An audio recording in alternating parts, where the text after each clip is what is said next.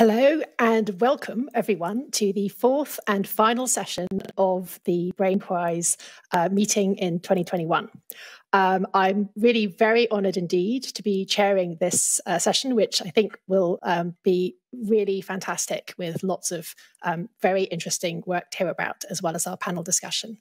I have to admit that I'm particularly excited because as someone who works in the field of neurodevelopmental disorders, the winners of this year's Brain Prize are real kind of icons in the field, and I confess to being something of a super fan for both of them. So we've got a bunch of talks today. We're going to kick off with Jeffrey Newell, and followed by flash talks, which come from Denmark, the UK and Canada, and I'll introduce them when we get there. Following that, we're going to have a talk from one of the winners, Huda Zoghbi, and then after that, we will have a panel discussion. In this case, it will be with the Brain Prize winners, so with Huda Zoghbi and Adrian, where we'll get to hear a bit more about their science, their journey, and their outlook for the future. And you can all ask questions that you'd love to hear answered for that session. For those of you who are new today, we just got I'm going to repeat some housekeeping.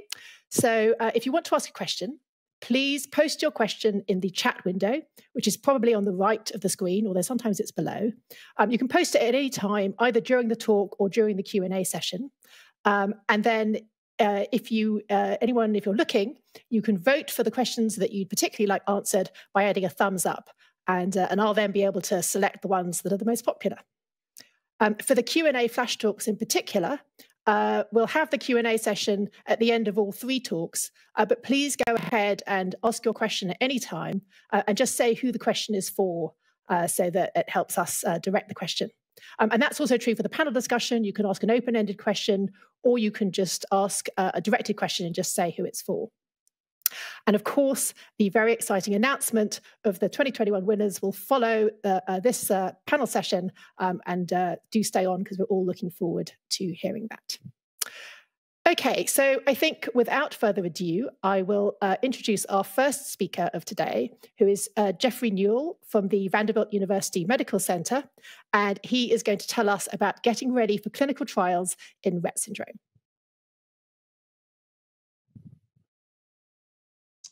Great, and thank you.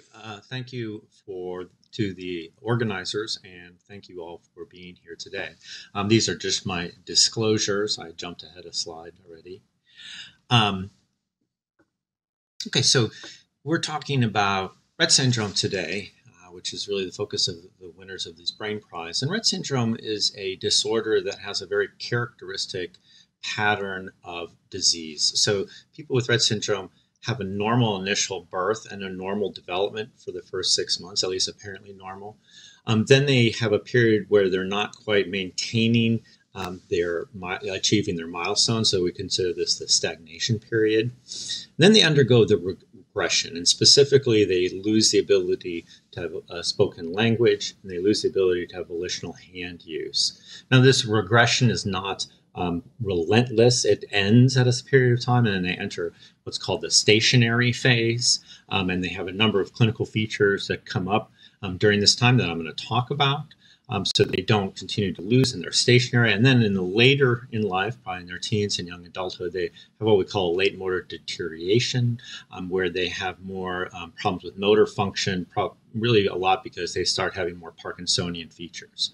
Now, they have a specific gait abnormality, and here's a video of a girl that was taken a while ago. It's an old friend of mine, and Huda is going to refer back to her. And you see she has an ataxic, apraxic gait. She's sort of stumbling and wandering. She also is on her toes.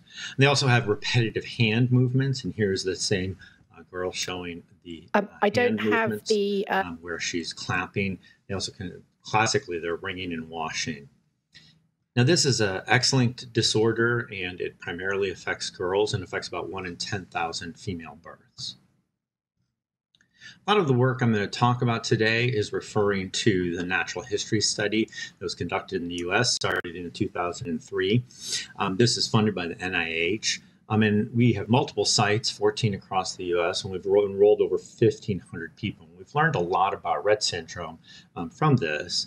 And so, for example, we know that people with Rett syndrome are small. They have growth failure, and we're able to produce growth charts that are Rett syndrome specific, and they're the progression of the height on the top and the weight on the bottom of the people with Rett syndrome is shown in blue, compared to typically developing controls in orange. Furthermore, we've known that they've had microcephaly, and again, on the top we have the head circumference growth.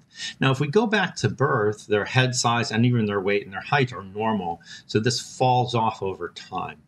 On the bottom, you see the body mass index, and you see that people with Rett syndrome are on average smaller, have lower body mass index compared to typically developing individuals. But you do see on the top at the 98th percentile, people with Rett syndrome might be above the typically developing individuals. And here's just a picture of two people giving this example. Now, the woman on the right is that same girl that we saw in the video. She's just older now. There are a variety of behavioral features that happen in Rett syndrome. One might be the autistic features, which is more prevalent and common during the regression. However, it may persist in some individuals, especially those who are higher functioning in the motor sense. They're considered to have a severe intellectual disability. However, we really don't have a sense of their IQ, since they can't speak and use their hands. It's very hard to conduct IQ testing, and they clearly have much better receptive language than expressive language. They also have a number of other behavioral problems, such as anxiety, and these seem, especially the mixed behavioral issues, seem to be more common in younger and, again, less severely affected individuals in terms of their motor function. We talked about the hand stereotypies.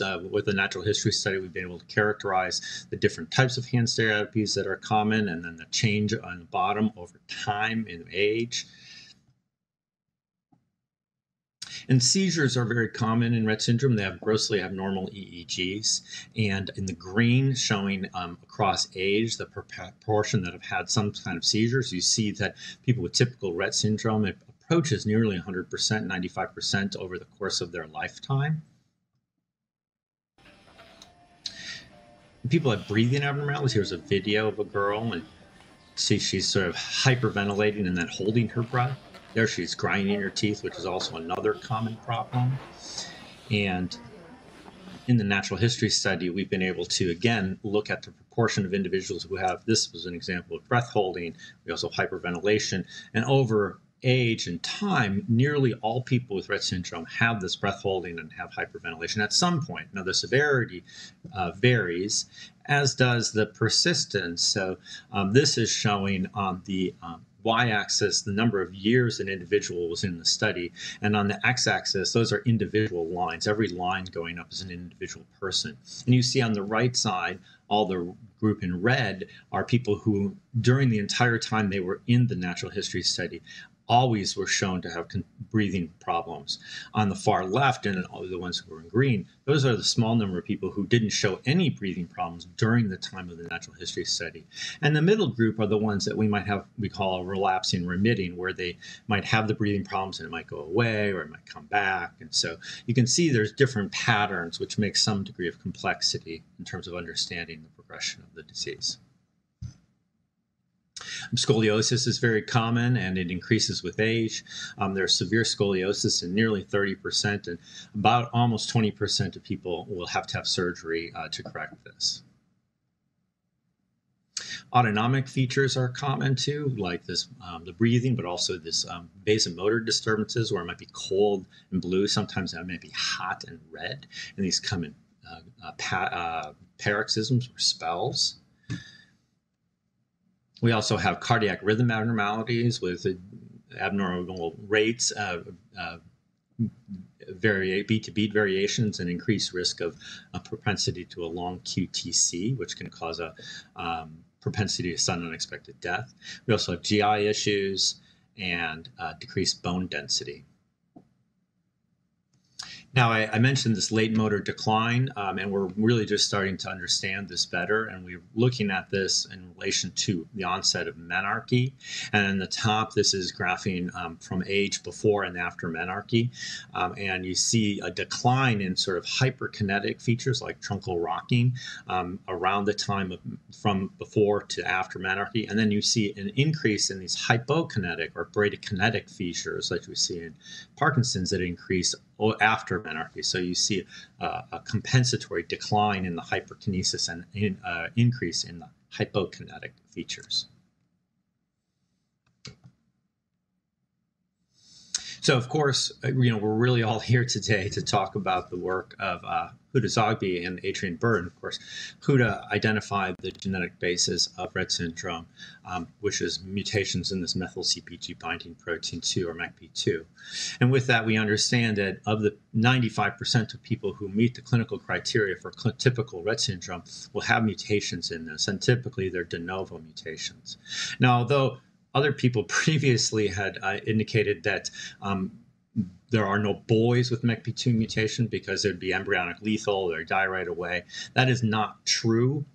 We have known that there is a severe congenital encephalopathy that is associated with boys with MECP2 mutations. But in the natural history study, we've really been recognizing that there's a much broader phenotype. We've published papers describing 30 boys with mutations, and it spans from what we understood as severe congenital encephalopathy to much milder. And we really are just beginning to understand this. So it does not cause embryonic lethality, and there are boys with this mutation.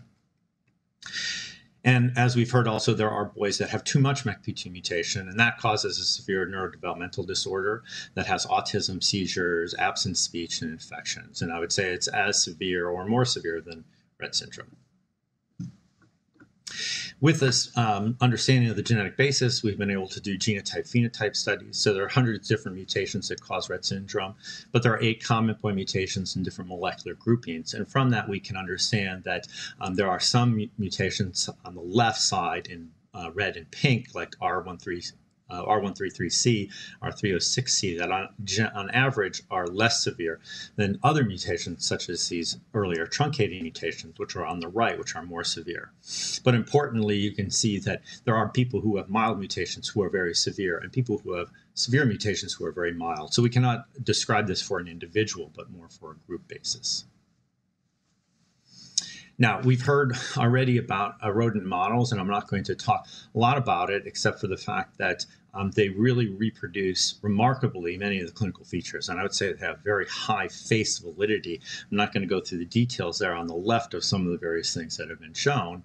But importantly, multiple different alleles have been generated. In fact, 7 of the 8 common point mutations have been created, and they show the nice genotype-phenotype relationship that we see in people with the same mutations.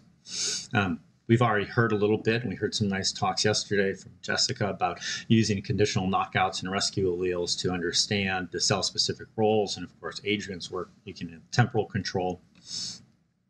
And although people have said that the females have 2 variable phenotype to be able to study, that's not really true. The female heterozygous mice are the true preclinical model representing what we see in people, and they have robust phenotypes that can be observed not super late in life. So this is really what should be used. And finally, there's a rat model that's been created, and it also shows phenotypic abnormalities, and that provides great advantages for different behavioral testing. And of course, the seminal work from Adrian Bird showing that you could restore MECP2 function in these male animals after they were symptomatic and reverse both the lethality and also a variety of the morphological and functional features really changed the entire approach to the field, that it gave us hope that we could at least create disease-modifying therapies, if not ultimately disease-reversing therapies. And importantly, that was all in male mice, and Jim Eubanks has gone on and done it in female mice, even at a relatively late time point, 40 weeks, and the animals were symptomatic, turning the gene back on and getting MECP2 levels going from the expected 50% to 75%. And this rescued many of the features that were seen in these female animals. But it didn't rescue all of them. It actually, this is an example here on the bottom right, showing that it did not improve this motor coordination phenotype on the accelerated rotor rod. And so I think there's an open question about, is that an aspect of the timing, that at the very late time, it's not as readily reversible, all the phenotypes, or that it is a level that it didn't get enough. We only got 25% increase. But nonetheless, this all gave great hope that we might be able to, again, approach this and use these animal models. And Mrganka Sur's lab treated the male MECP2 mice with a tripeptide derived from the amino terminus of insulin-like growth factor 1 called glyproglutamate, and it improved many of the features.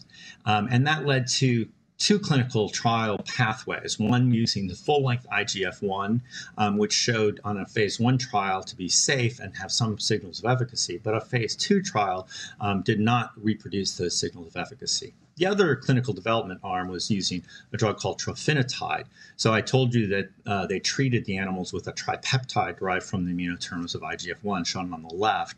Trofinetide is that tripeptide. It has a methyl group added, which improves the drug qualities and allows it to be orally active. 2 phase 2 trials have been conducted, and both of them showed that they were safe and had evidence of efficacy, and a phase 3 trial is underway, sponsored by Acadia.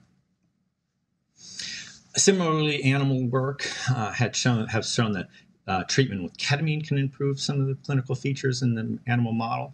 And so we're doing a clinical trial in using oral ketamine, which is a phase 2 crossover dose ascending trial sponsored by the Rett Syndrome Research Trust.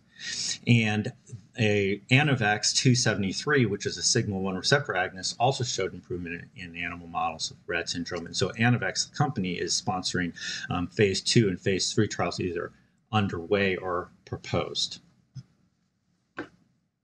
But of course, these are all modifying, and Adrian's work said that you might be able to reverse it if you got the gene back on. And of course, that leads to the idea of, well, couldn't we use gene therapy? There are some challenges to think about, of course, with gene therapy. Typical thing is trying to get to all the cells in the central nervous system. But in Rett syndrome, of course, we have the issue of overshooting, potentially causing a MECP2 duplication syndrome. That said, a number of people have done this in mice and showed the ability to get it throughout the brain and improve features. And Adrian, you heard already, said that he could create a smaller mini gene, and that also could be put into the vectors a little easier. There have been some concerns and evidence, this is most recent, that overexpression, having MECP2 with the AAV9 vectors that are being used might cause liver problems, liver toxicity. But Novartis has indicated that they are pushing forward with clinical development for a gene therapy in Rett syndrome. And a new company called Taysha has also announced that they are going to approach this too. There are a number of other ways, such as to get MECP2 activity back, such as X chromosome reactivation and turning on the good copy of the gene, doing DNA editing using CRISPR-Cas technology, or RNA editing using ADAR or other CRISPR or other methods to try to improve, get a normal expression of MECP2. My lab has been interested in trying to understand or look at the ability of looking at premature termination codon read-through. So 30 to 45% of people with Rett syndrome have these nonsense mutations, which cause a premature termination codon. And it's been known that things like aminoglycosides will allow that stalled ribosome on the premature termination codon to add a cognate tRNA and produce a full-length polypeptide. So Peter Hupke's group had shown that by using exogenous constructs of MECP2 with cDNA, you could get read-through with these aminoglycosides. And they created an R168X mutation, which is one of the common nonsense mutations. They could show that they could get good read-through from fibroblasts in vitro, but they could not get in vivo read-through, and it did not produce a truncated protein product. Similarly, we evaluated a different mouse model, R255X, which we also showed that we could get inconsistent in vitro read-through and unable to get in vivo read-through. And it did not produce a truncated protein product. And we wondered if the lack of this truncated protein product might be part of the reason we weren't getting read-through. So we created, using CRISPR, a new mouse model, the R294X, which is a late truncating model. And we showed that this, on the left, you can see produces a stable truncated protein, and both in Western and in immunohistochemistry from the brain. We used cells from these animals, transformed ear tip fibroblasts from both R255X and the R294X and treated with G418, which is a aminoglycoside. And we showed that the R294X was much more sensitive. We could get much better read-through. This inspired us to try it in vivo using intraperitoneal injections. However, G418 does not cross the blood-brain barrier, so we had to look in lung tissue, but we did see the production of full-length protein. To get it into the brain, we used intracerebral and ventricular injections, and we could get read-through and get full-length protein. The problem is that G418 is very toxic, especially when injected in the brain. So we really need better compounds in order to do longer treatment and look for functional improvements in these animals. Now, this is all very exciting. We have a variety of different concepts and approaches to try to improve the features of Rett syndrome and maybe modify or even reverse the disease. But of course, then we have to do clinical trials. And there's certain challenges with clinical trials. One is, of course, outcome measures, and the other is biomarkers. So I'm going to first talk a little bit about outcome measures.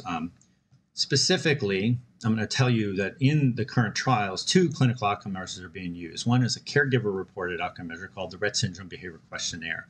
And this is a rating scale, and the advantages of them is that it has undergone psychometric evaluation. It's simple to complete, and the FDA and the EMA understand it. The downside is that it doesn't cover all the domains of interest in Rett syndrome, and it has a relatively limited response range for items, which is only not at all, sometimes, and always, and not as graded as you might like to see in an outcome measure. There has been some recent published concerns about some psychometric aspects, and the relative clinical differences that are needed are not really established. On the other hand, on the other side, we use a clinician-reported scale called the Clinical Global Scale of Improvement, which is a clinician's view of participants' global functioning. There's 2 scales, a severity and improvement. The improvement scale is what is really used as an outcome measure in these trials. It again is understood by the regulatory agencies, and it's important to establish the rate of reliability using disease-specific anchors, which we've published, and then having defined rater training, which we've created with written vignettes and gold standard scoring. I think we could improve this by having video-based vignettes. So that's what we really think, that there is a shortcoming in terms of the number of well-validated outcome measures. And so we used the natural history study to start developing a new outcome measure. This was based on something called the Rett Syndrome Behavior Assessment. This is a 37 clinician-rated evaluation of Rett syndrome that had a total score in 3 conceptual domains. We've been collecting this for all the time in the natural history study, but it had never been psychometrically evaluated. And initial evaluations showed that it didn't really cluster into the domains as was conceptualized. So we did a formal psychometric evaluation on this from the natural history study. This reduced it down to 21 items and 5 factors, and you see it covers a variety of domains important in Rett syndrome. We created a revised total score, which had those 21 items plus 3 additional clinical and important items shown here. And this had a reasonable internal consistency, and the factors correlated well with the parent reports of clinical domains, so it showed some degree of validity. We showed that this correlates with age, and importantly correlates with another measure of clinical severity, the clinical severity scale that we use extensively. It also showed a genotype-phenotype relationship, as shown on the bottom left, with the more severe mutations having a higher or more severe MBA score. And it also correlated nicely in a stepwise fashion with increasing severity on the Clinical Global Impression Scale of Severity. So the next steps now is really to use that longitudinal data that we have from the natural history study to create growth curves, especially by different mutations. We're working to establish the reliability by doing video-based assessments to do inter and inter-related reliability. We're looking at more external validity and really formally establishing the sensitivity and responsivity so we can get the minimally clinically important differences, and developing this video-based rater training and reliability platform. Now, this has all been done for a clinician-rated score, but I think we can do a similar process for a caregiver-reported outcome measure based on this natural history study information. So in the final bit, I'd like to talk about the use of the development and importance of biomarkers. So biomarkers can do a number of things, such as disease severity, but in clinical trials, what you'd really like is a biomarker that can identify treatment responders or be an early treatment response biomarker. That would improve the way we can do clinical trials. Now, one of the ways that people have been very interested in neurodevelopmental disorders and other neurological disorders is using neurophysiological biomarkers, which can be conducted non-invasively with EEGs.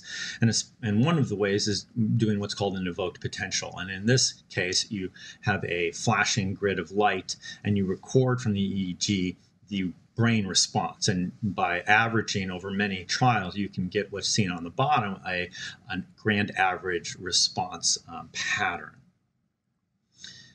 And people have shown that you can find differences in Rett syndrome from a variety of these neurophysiological features, and these were all done at single sites. In the natural history study, then, we did it over multiple sites, and we looked at visual evoked potentials and then auditory evoked potentials, which was a click of sound. And as you can see on the left, the people with Rett, which are shown in blue, have a different pattern of that response compared to typically developing in red. And specifically, they have a decreased amplitude of those peak responses. We showed that this correlated both the visual evoked potentials and the auditory evoked potentials with severity. And we did a repeat on a subset of the people 1 year later. And on the left, you can see the traces from individuals in 1 year intervals. And you can see that they overlay pretty well, especially for the auditory evoked potentials. And all the graphs on the right are just showing the more quantitative assessment using interclass correlation coefficients of the different features of them. And both of the EEPs and the AEPs showed good consistency. It was probably a little better in the auditory evoked potentials. My lab has explored using these auditory evoked potentials in these female Rett mice, and we showed that they also have the same kind of pattern where they have a decreased amplitude and actually increased latency of these peak responses. And that at the top is all at older ages, so if you look at the bottom left with D, the older ages we see this big difference in the amplitude, but at the younger ages, at 5 weeks of life, we didn't really see a difference. So this is sort of in the pre-symptomatic stage, so it looks like there's a progression. We showed that this amplitude difference correlated with phenotypic severity as using the BIRD score, and we showed that it also correlated with epileptiform discharges in these mice brains. So the next steps on this is to try to get more longitudinal evoked potential data from people with Rett syndrome, and to also explore different neurophysiological features such as EEG power and coherence.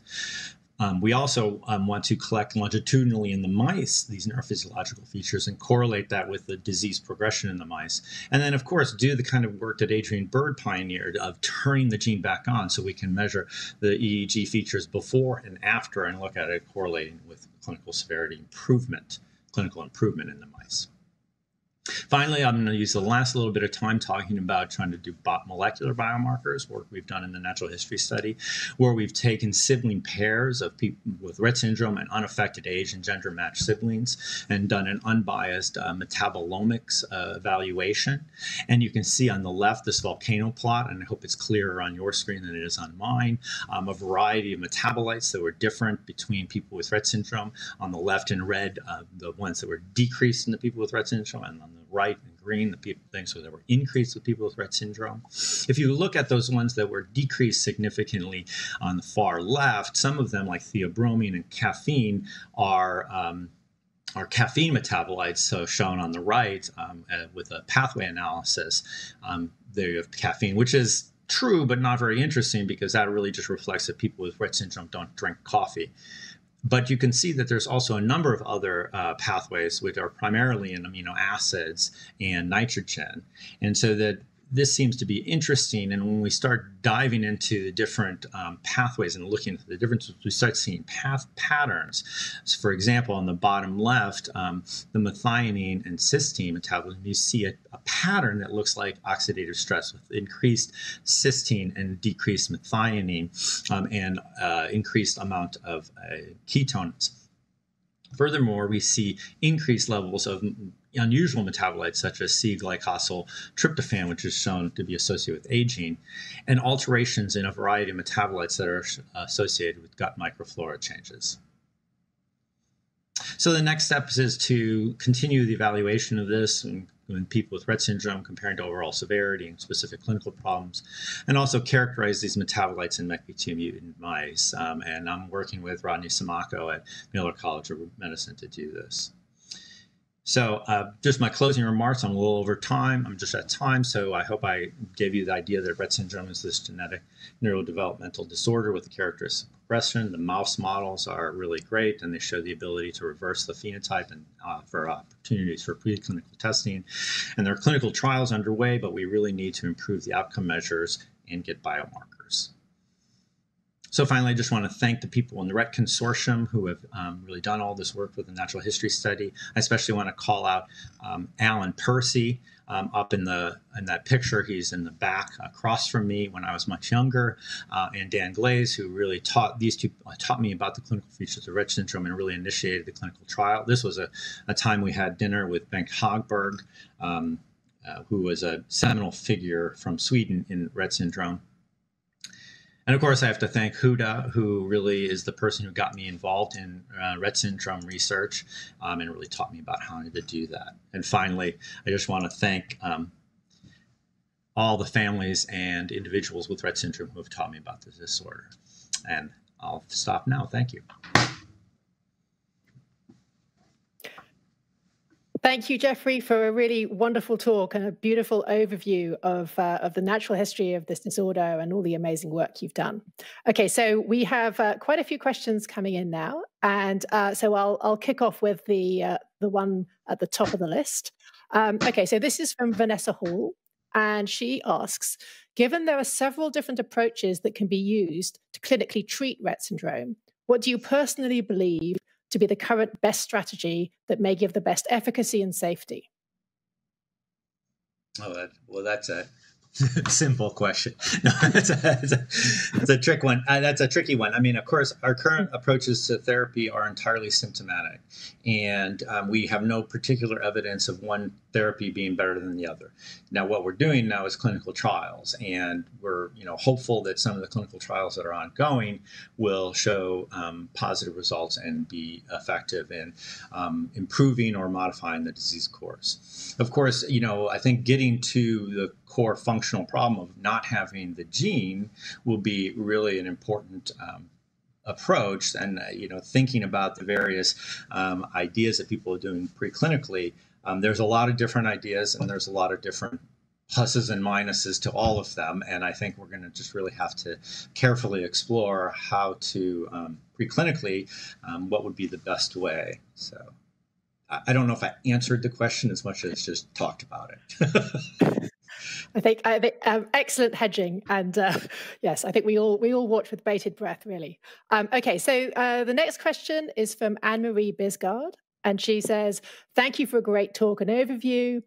Parents and families have high expectations for research and development of curative treatment. Do you have an impression of whether their expectations have changed over the last decade?"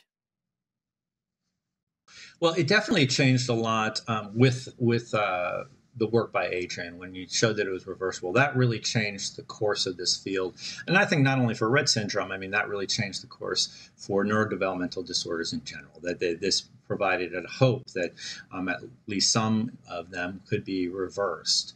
And so it really has changed how both the clinicians, the scientists, and the families think about and what they expect. Now, it has been a while since Adrian did that work, and I think people, of course, have great expectations, especially families, and like to see that happen quickly. And the pace of the way science and clinical development just happens and occurs can be frustrating, I think, for families. And so I do think families are a little bit frustrated at this point. Okay, so we then have a question from Jovana Kovacevic saying, regarding the broad clinical picture of patients, would you expect that one biomarker can predict the treatment efficacy in different aspects of the disease? Or what do you think about combinations of different biomarkers in order to better predict drug effect? Yeah, no, it's an excellent question. I think we would love to be at the point of thinking about combining biomarkers. I think that the first point is we have to find biomarkers. Like we have to find them and show that they have some degree of correlation with severity. They show, and especially show an improvement with improvement. And then, yes, we might be able to combine things like measuring autonomic dysfunction and EEG function and maybe molecular features. And if we had enough, we could probably think about bringing them together as a broader sort of combined biomarker. But I think we're at a point of really discovery and validation at this point. I guess following on from that, I kind of have a quick question, which is, has anyone managed to look at the reversibility of any biomarkers in the Rett syndrome mice? Has that been done yet? Not for ones you talked about, but. No. That's exactly what I'm saying. My lab is trying to do with those EEG and even trying to find the molecular biomarkers that we see in people in the mice, and then doing those reversibility experiments and showing they can improve. That's what I think is a very clear pathway to show what would be the best promise for the kind of biomarker we want to see, which would be one that that improves in a way that precedes the clinical improvement, because that would be the most useful in a clinical trial. Yeah. Okay. So, and then we have a last question from Rajivan Thepurkal. Great talk. Thanks. Do you think it is a good idea to generate a connectome model of Rett mouse/rat and understand changes in the wiring properties at subcellular level? Would it be useful to run simulations, for example, for drug studies? Is there anyone working on such things? Yeah, I mean, that's a big project there. But I mean, I think that especially because we don't see real gross abnormalities in sort of how the brain is wired up. But I think what some of the talks like we heard yesterday, and a lot of other people have been doing work on this, we see smaller level circuit level changes. So, and I think people are systematically trying to understand those circuit level changes. And understand then how that connects with the clinical features and progression. And I think that's a great opportunity too when you think about intersecting with biomarkers, especially these neurophysiological biomarkers, to understand what is the actual circuit basis of what you might be seeing in the biomarker, because then that actually connects down to the circuit level and to the cellular level between the larger scale EEG level. So I guess we've got a couple more minutes. So maybe I could just ask you quickly, you kind of touched quite briefly on the gene therapy trials that are kind of being planned. Do you have any insight into the strategies they're using, or, what the evidence is so far that they may be able to work, and the kind of the potential problems that you might predict? Well, like I said, there is evidence from these animal models, from mouse models of it, the various AAV vectors being able to reverse features in mice. Most of it has been done in male mice, which again is not really the true model, and most of the endpoints are based on survival, which is not really the issue in the female mice or in people with Rett syndrome.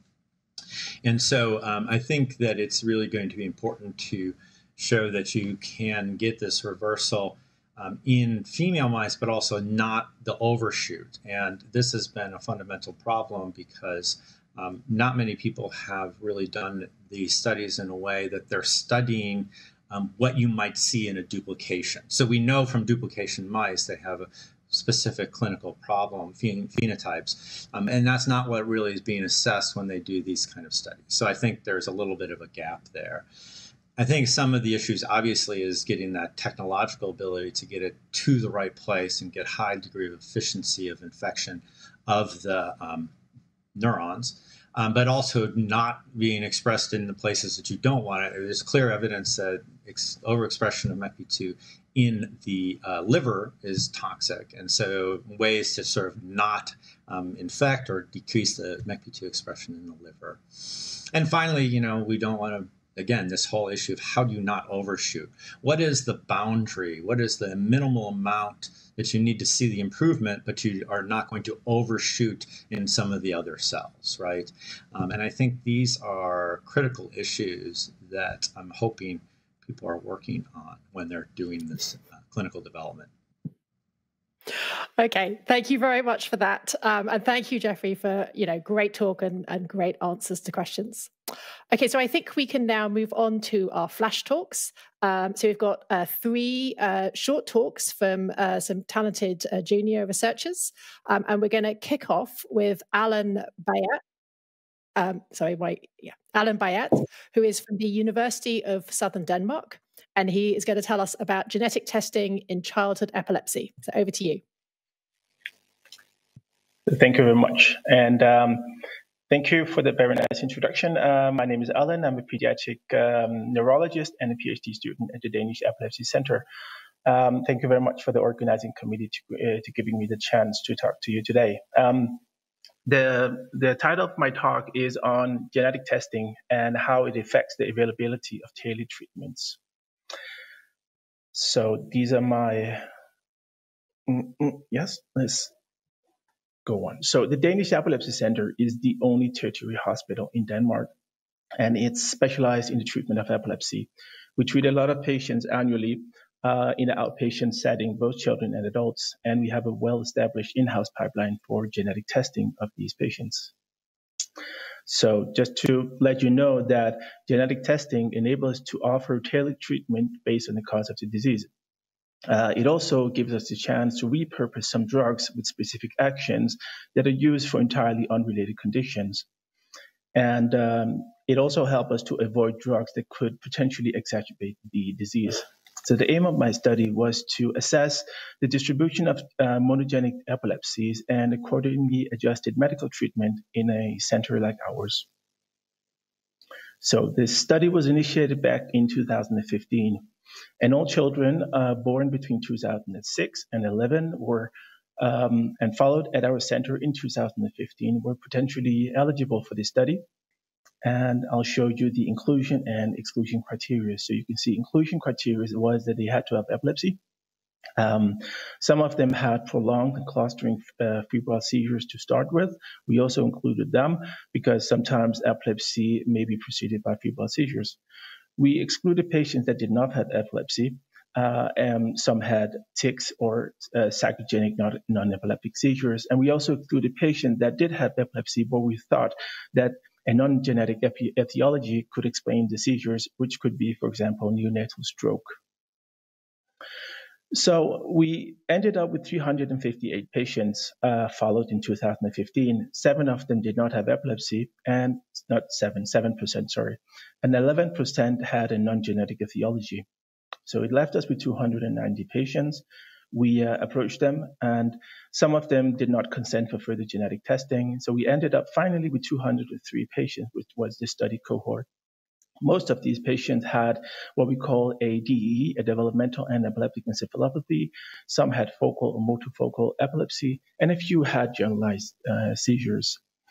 So at time of inclusion, almost 90% of patients had already been genetically tested, either by us or by the referred hospitals, and testing were commonly done by gene panels or sample sequencing of specific genes such as TSC1, TSC2, or by microarray. So this had already given us a genetic diagnosis in 45%. So we had 55% that were genetically undiagnosed, and we offered them an in-house exome. And this led us to further diagnosis in 12%, so 13 out of the 110 unsolved cases. And we found a few known disease genes, but also a few candidate genes. Thus, in conclusion, almost 48%, is half of the cohort, reached a genetic diagnosis across 38 genes. And here you can see the most common genes we found, and most of them are sodium channel disorders, and a few was due to TSC1 and TSC2. Here you can see the diagnostic yield based on the child's age at the first seizure. So in the 2 lines above, you can see if the child was younger than 2 years of age when he or she had his first seizures, the diagnostic yield was about 60 to 70%, whereas it fell when you came older than 2 years. And this shows if you had, for example, severe syndromes such as Dravet syndrome or epileptic spasms, the diagnostic yield was also very, very high.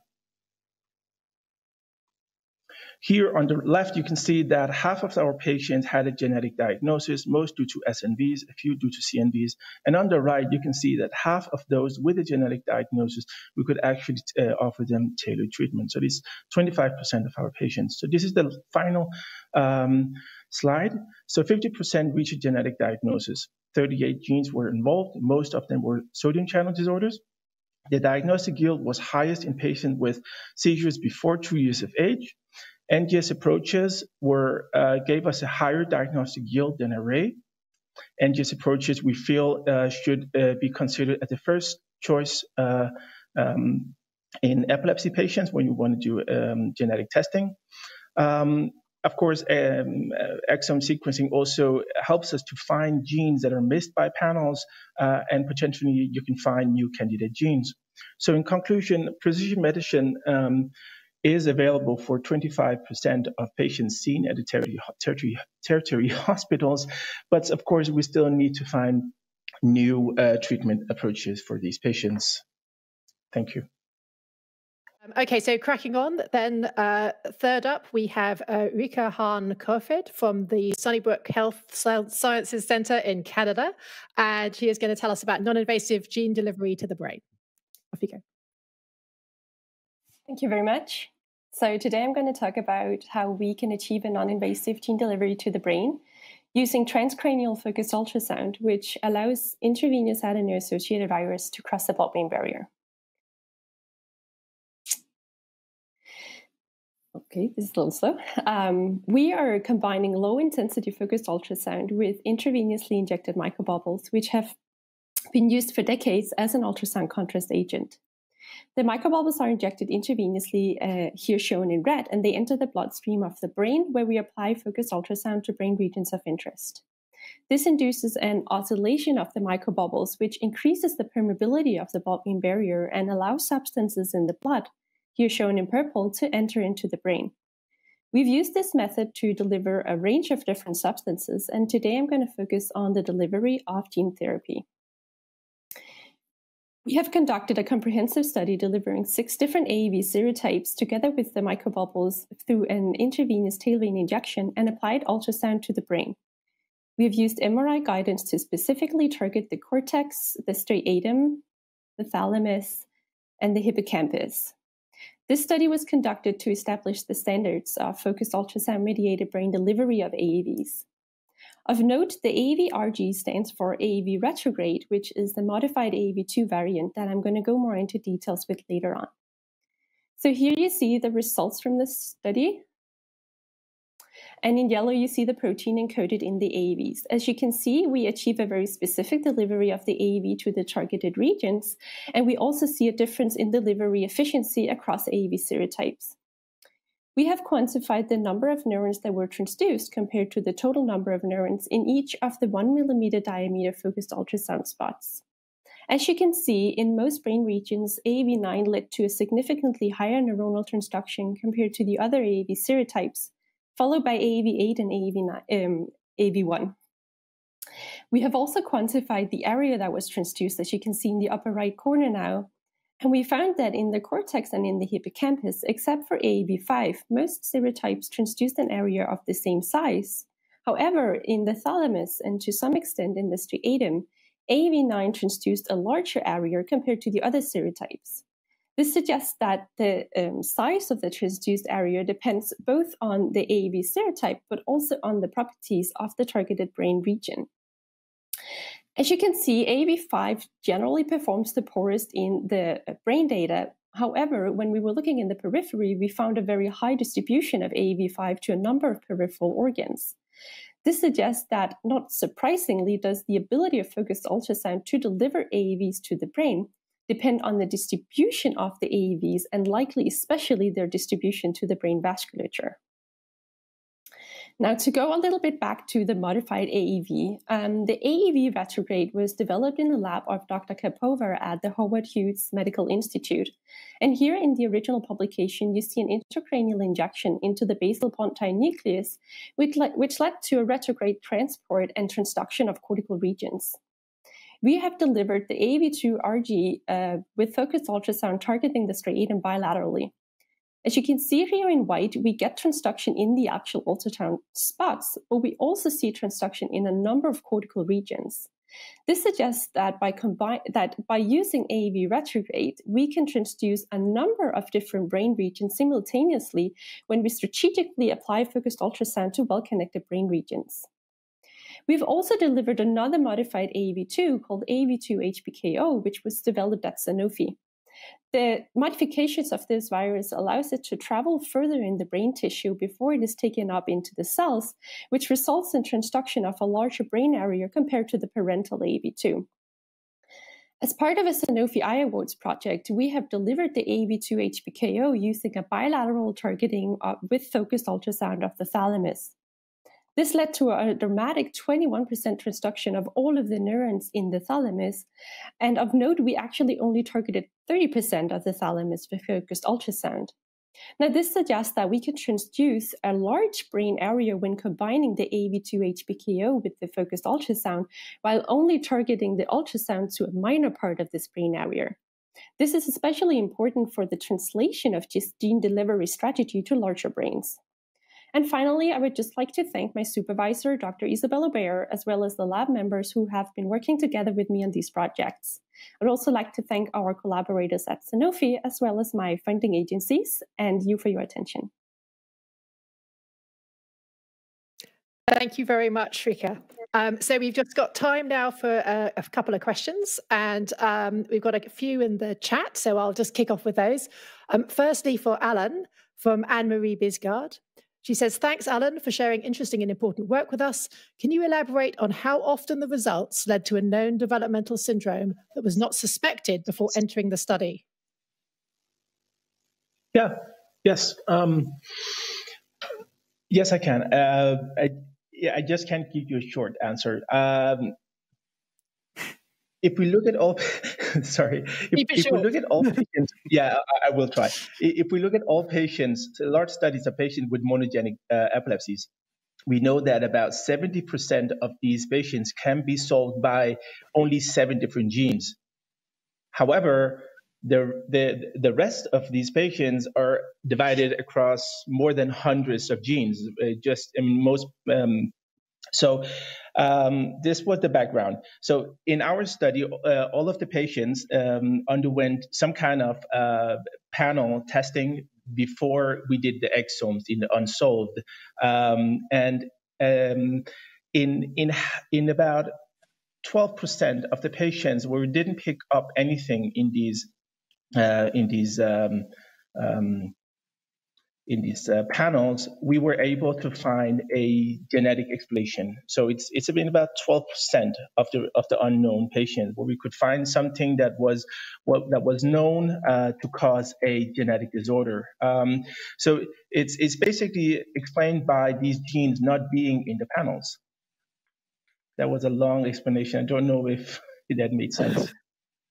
I think that made sense. And Thank you. It's about 10% extra that we get out of an exome after doing these panels.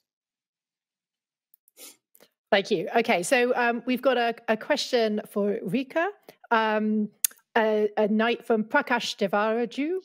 Naive question, what are the bubbles made of? And I'll add my naive question, which is, does the ultrasound have to go through the intact skull, or do you have to do something to get it in? So I can answer the first one very quickly. It goes through the intact skull. We just have to remove the hair. That's the only thing. The microbubbles are gas-filled lipid vesicles, but it really just is an ultrasound contrast agent. So there's nothing really new about that part of it. It's not a new type of bubble. We use the type called Definity, which is just a commercial type of ultrasound contrast agent. Brilliant, thank you. And we've got a question for Sydney from Martin. Great talk, Sydney. Could you speculate on the synaptic or circuit mechanisms that might account for the reduced functional connectivity under baclofen challenge? Oh God! I mean, I wouldn't necessarily want to speculate on that. It becomes super complicated because we're kind of taking a sledgehammer to the inhibitory system, right? So I guess any synaptic deficit that could potentially, any synaptic deficit, you could be enhancing or amplifying the network level connectivity by modifying that local area of cortex. So I don't think it necessarily I guess the whole point of the study is to try to look at how these diverse molecular pathologies can converge into into excitatory and inhibitory balance. So no, thanks. I'm not gonna... Okay, you're not going to speculate. Very wise, very wise. So just very quickly, Rika, last question from Carol Schurmans. Nice talk. Which disorders do you see this technology useful for? What about stroke with vascular defects? Yes, so it could definitely be used for stroke, especially because we are able to get this very specific delivery. So we could deliver it specifically to the stroke area. It could also be used for other diseases that have a more widespread disease. Like I showed, if we combine it with AAV serotypes that have special properties, we can really utilize either having it in multiple brain regions or having a larger brain region, but still like specifically targeted, like I showed with the thalamus. So it can be used for a number of different diseases. Because we do an intravenous injection of the AAV, it also has potential for diseases where you need to correct something both in the periphery as well as in the brain. So we can kind of achieve the delivery to both sides at the same time. And of note, the dosages that we use of AAV are much lower than what are currently used in the clinic to cross the blood-brain barrier. So in terms of detargeting from the liver, for instance, we are also able to achieve this better than when you currently have to go to these really high dosages to get it to cross into the brain. Brilliant. Thank you very much. Okay, so thanks to all our speakers again for giving great short talks. We're now going to move on to the next major talk. And so it's with enormous pleasure that I can introduce Huda Zoghbi, who's from the Baylor College of Medicine. And she is going to tell us today about epigenetics and brain plasticity, lessons from Rett syndrome and other MECP2 disorders. Off you go. Thank you, Huda. Thank you, Laura. I'm deeply honored to receive this recognition from the Lundbeck Foundation and the wonderful Brain Prize and to share it with Adrian Bird. I'm also grateful that this is a beautiful recognition for all the trainees who labored to help us understand this disorder and the patient who inspire us. So my journey with Rett syndrome started with an encounter with this beautiful girl in 1983.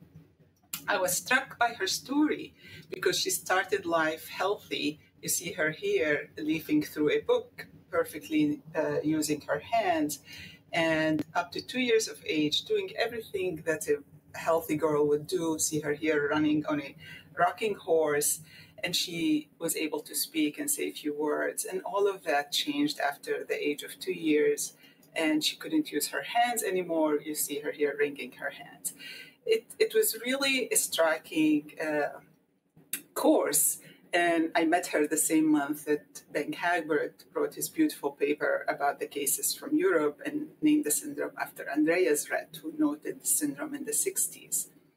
And it was really a chance encounter a week later with a patient with cerebral palsy who walked into my neurology fellowship clinic, a fellow clinic, and was wringing her hand. And I also recognized in her the symptoms of Rett syndrome. And having seen two within a week, when no one else in the United States has really reported on any such patients, I decided to look look within the clinic for additional cases, and with the help of clinic volunteers, identified 6 patients that, together with my colleagues and attending physicians, Alan Percy, Dan Glaze, and Vince Riccardi, and collaborator Ian Butler, we studied extensively. And as clinicians, we couldn't do as much, but we did measure biogenic amines and noticed that the metabolites of dopamine and serotonin were decreased in the spinal fluid and reported in this.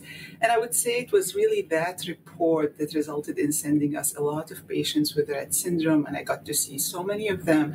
And I was immediately really hooked on wanting to study this disorder and understand its molecular and genetic basis.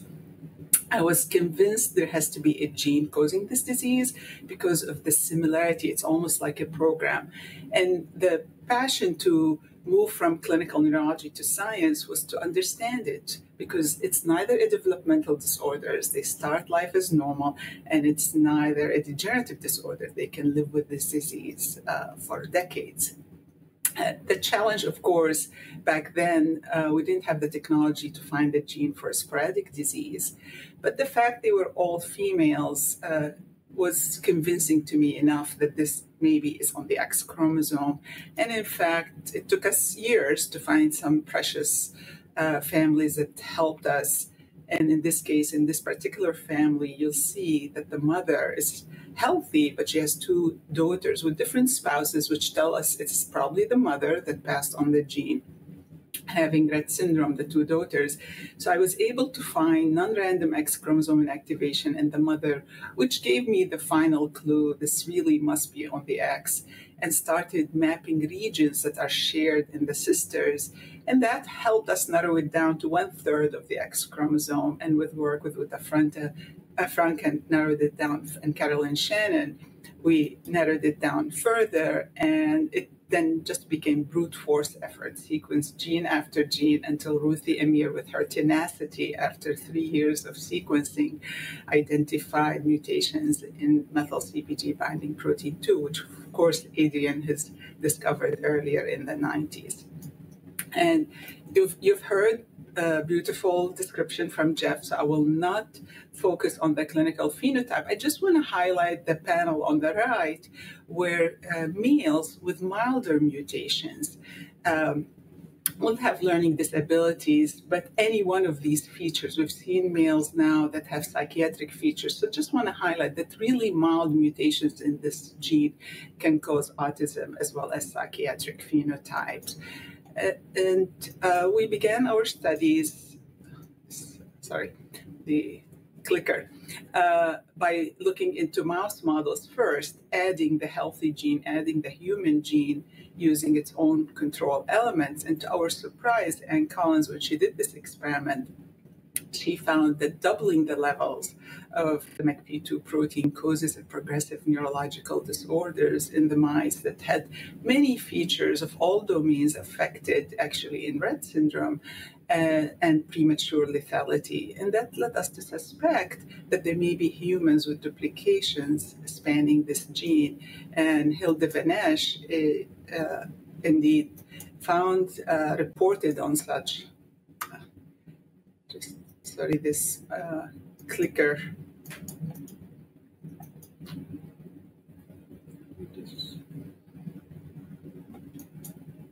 I am not able to move the clicker. Okay, now, so going back. Huda Vanesh described patients with this disorder where they have duplications spanning the MECP2 gene, and these are boys, and had all the features of that's seen in the mouse. So this again highlights what Adrian and Jeff just noted, that the mouse models are really excellent for this class of disorders. And to date, we know that this protein is highly sensitive to changes in its activity and levels. You see here, 100% is what is essential for health. Doubling it or tripling it is even more severe, and then gradation of loss of function will cause phenotype from mild to severe. So this is why we actually refer to it as a Goldilocks protein. And what we learned is having too much of the protein really just causes a gain of function of the normal function. So on this slide, you see, for example, in the null animals, you see decreased excitatory synapses, whereas in the duplication animals, you see increase in those synapses. Similarly, molecularly, the gene expression changes are the inverse. So mice lacking the gene will have, for example, decreased gene expression. Some of the same genes will be increased in the duplication. More recently, we've learned about a new methyl mark, and Adrian referred to this in his studies. This mark was discovered by Joe Ecker and Marga Renz in 2013, and the labs of Hongjung Song and Mike Greenberg showed that the DMT3A is the writer of this mark in the brain. So we were interested to learn what's the contribution of this mark to Rett pathology. And to do this, Laura Lavery, postdoc in the lab, compared the loss of function of DNMT3A and MACP2 in the same neurons and on the same genetic background. These are inhibitory neurons, and compare that at many levels: behavior, physiology, and molecular. And we'll just summarize her data briefly to tell you that there's enormous overlap in the phenotype. So clearly this mark contribute to Rett pathogenesis, but the DNMT3A loss is more severe, causes earlier lethality, and there are few behaviors that were seen only in the MACP2 knockout. And if we were to look molecularly, when Laura isolated striatal inhibitory neurons and interrogated the gene expression, she found that there are about 86 genes that go in both directions that are precisely altered and in the same directions in both mutants. And what's notable is that those genes represent about 40% of the genes altered in the MACP2 knockout mice, which tells us that this mark is a major or contributes significantly to the pathogenesis of Rett syndrome, but perhaps not all the changes. What's also notable is that only 12%, these genes represent about only 12% of the genes changed in the DNMT3A knockout, telling us that perhaps there may be other readers because it's not as much overlap with the Rett syndrome changes. And Laura is pursuing now strategies to study that in her own lab. So with that, I'd like now to move about what we've learned about the importance of this protein in various neurons. So you see in the middle, the constellation of Rett syndrome phenotype. It really affects all parts of the nervous system: central, peripheral, and autonomic. And what we did, we used mice to delete the gene in specific neurons and regions to learn which symptoms might evolve from which particular neurons. And we learned quite a bit about that. And I would say, in general, this protein is essential for the function of almost all neurons. Maybe the cerebellar neurons are more resistant. We just recently published on that, but otherwise it's essential for the function of all. And what's interesting is that in every case, it partially disables these neurons. It makes these neurons function at about 70% of their normal capacity. And that's enough to produce the phenotype you see. And we know that from measuring their neurotransmitters and peptides, as well as measuring their synaptic activity and function. So with that knowledge, knowing that so many genes are altered, all neurons are affected, what can one do? One of the first things we contemplated is perhaps try to activate these neurons, try to stimulate them. And to this end, we collaborated with Jianrong Tang and his postdoc Shuang Hao to try something used in the clinic, deep brain stimulation. And in this case, pick the fornix, which can activate the hippocampus if it's stimulated, as you can see by this recording in the dentate gyrus after stimulating the fornix, and asked, would that improved learning and memory phenotype, hippocampal learning and memory phenotype? And this was done in mature female mice after they developed learning and memory symptoms at about 9 to 10 weeks of age. They received 1 hour of stimulation a day And then they were evaluated about 4 to 5 weeks after that for the multitude hippocampal phenotypes that are altered in them, behavior, physiology, neurogenesis, and gene expression changes. And since this is published, I will just summarize the data and share with you that all the hippocampal learning phenotype improved, the plasticity, in vivo plasticity normalized, and the synchrony normalized, increased adult neurogenesis, and gene expression also changed. So this was quite exciting, and it told us that the red brain, at least in mice, is responsive to deep brain stimulation. Of course, I shared with you there are multiple phenotypes in Rett syndrome, and being able to modify all these, it's going to require a lot of invasiveness using deep brain stimulation. But it gave us the idea that boosting the activity, somehow stimulating neurons, can help them. So we thought long and hard, if there is a way we can mimic that, maybe in a less invasive way. And this is a new story I'd like to share with you that was performed by my graduate student, Nat Achille. We asked if intensive behavioral training could enhance circuit activity to improve Rett phenotype. And aware that many patients undergo training after symptoms, we wanted to see if the time of training will make a difference. So to this end, Nate initially focused on a motor phenotype that we know is impaired in the mice, which is their ability to stay on a rotating rotor rod. This is a very robust phenotype in the mice.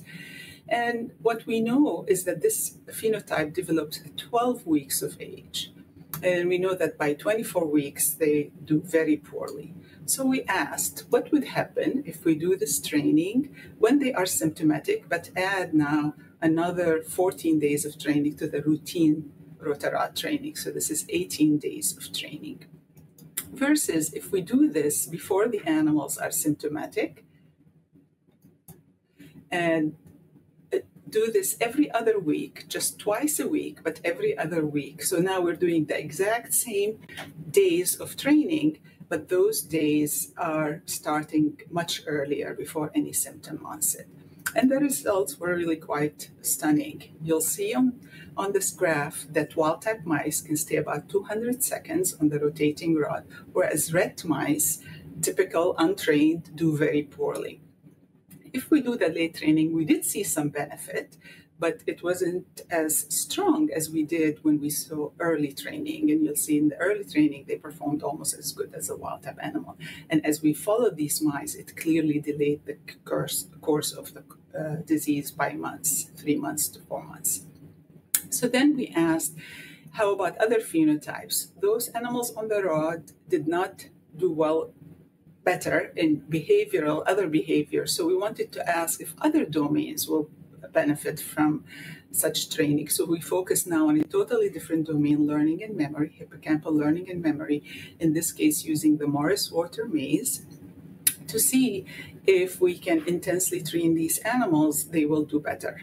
As you see in this cartoon, the animals have to find a hidden platform using cues on the wall, and wild-type mice do it quickly, but the Rett mice unfortunately fail at that. So again, in this behavior, the animals will be symptomatic at about 6 weeks of age, so the training has to start even earlier. And in this case, again, we did late training, 12 days of training now after symptoms, and early training where we started at 4 weeks, and we trained them 4 days a month, every month. So again, it's not horribly intense, but it is a lot more in early. And here again, we were really pleasantly surprised to see how beautifully the animals performed. You'll see in blue, the wild-type mice, they quickly learn the task and find the platform, but untrained, late-trained mice or untrained mice, the red and purple, they can't find the platform. However, in brown, you'll see that the Rett mice that have been early trained find it just as fast as the wild-type animals. And then we take the quadrant out and see, would they search that quadrant where the platform used to be, as well as wild-type mice? And you'll see on this graph, left panel, that wild-type mice will spend the time in the right quadrant about 50%, whereas the naive spend 25%, which is just chance. Late trained equally chance. However, the early trained now do better.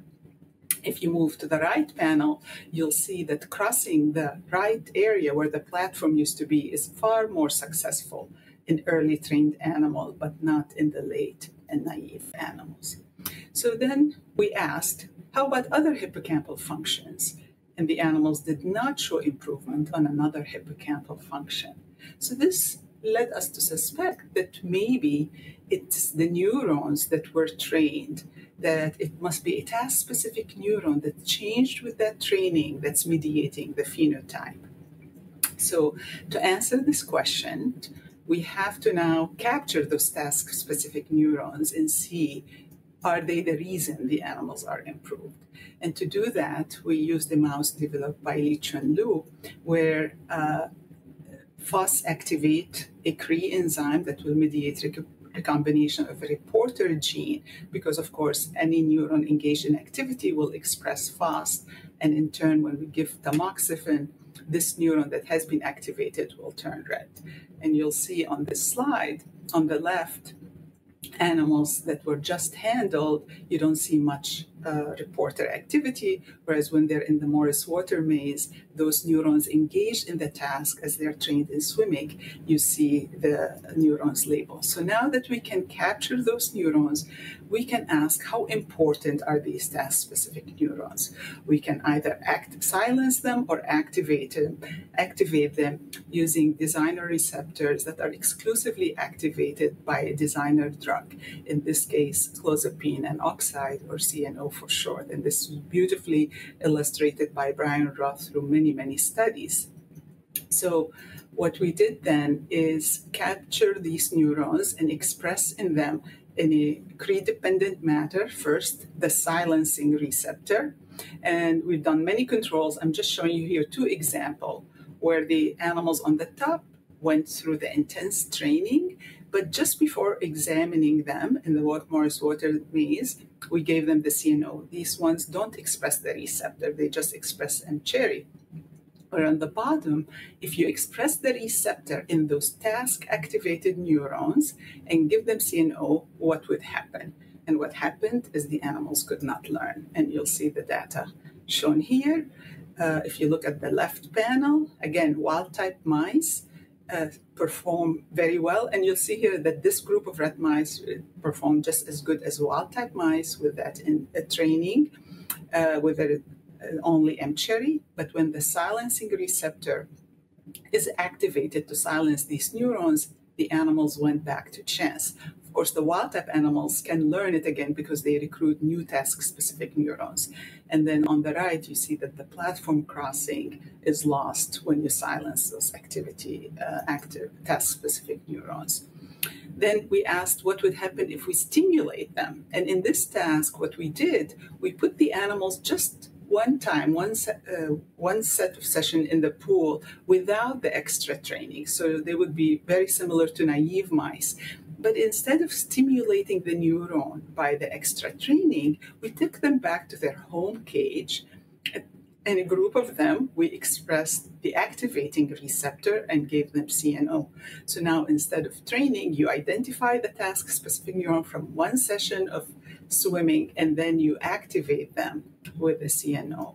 And in this case, what we discovered is that activating those neurons actually results in great performance. So on the left, you'll see the wild type and the mutant mice.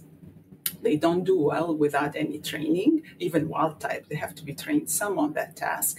But after activating the task-specific neuron that we capture after their one session in the pool, if you now train them, they can now find the quadrant with the platform and cross the platform area very well. So these results really showed us that it is those task-specific neurons that are important. So I'd like to summarize for you what we learned from these studies. We learned that pre-symptomatic training improves both motor and memory deficit. These are the two different domains we tested, but in a task-specific manner. And that this continued training delays the onset of the phenotype. I didn't have time to show these data. What's important is we learn that there's task-specific neurons that mediate the benefits, so one has to train specifically on a task to see a benefit. And lastly, I didn't have time to show you that. What's really nice is that we discovered that this pre-symptomatic training improved the function of the neuron, increased their excitatory responses, improve their synapse number, and then their decarbonization. So clearly this training is changing the physiology of the neuron, which eventually results in better behavior. And we think this is important and has clinical implications. On this graph, I'm showing you the typical course of a girl with Rett syndrome. They usually do very well till about 12 months, and slowly we begin to see regression after 12 to 18 months. Most girls are diagnosed by 3 years of age. So we are losing precious time before knowing that these girls could perhaps be put through training. And maybe if we had newborn screening and we perform task-specific training, and as you saw, it doesn't have to be every day. You can do different tasks on different day. It's a different way of training, and we can discuss that later. Might we change the trajectory of Rett syndrome? Delay the onset of disease, make them better responsive to therapy, and hopefully until additional therapies get along, do much better. So we're thinking about all these considerations now. In the last couple of minutes, I'd just like to share with you what we've done with the other disorder, the MECP2 duplication, where the mouse shares all the features when it has an extra human copy gene. And for this, having an extra amount of the protein, one can lower the protein to hopefully gain benefit. And we asked if normalizing the protein in adult mice will do that. And in collaboration with Ionis Pharmaceuticals, we used an antisense oligonucleotide strategy to delete the RNA from the human, deplete the RNA from the human gene, leaving the mouse gene intact. And all behaviors seen in this mouse corrected. This is just an example of activity. You'll see the gray bars showing you the transgenic behaviors, and after treatment with ASO, they're very similar to wild-type animals. What's really nice, even if we start the treatment real late, at 7 to 9 months of age, in this case, the animals have epilepsy, multiple seizures a day, abnormal EEG, all of that corrected, and the EEG normalized. So to move this into the humans, we now need to worry about the other human allele. In humans, both alleles are identical. So we created a humanized mouse that has 2 human alleles, but no mouse allele, and showed it has the phenotypes and double the amount of protein, and asked, can one titrate the dose of the ASO so that we don't overcorrect? And you could see in this experiment that indeed one can do that.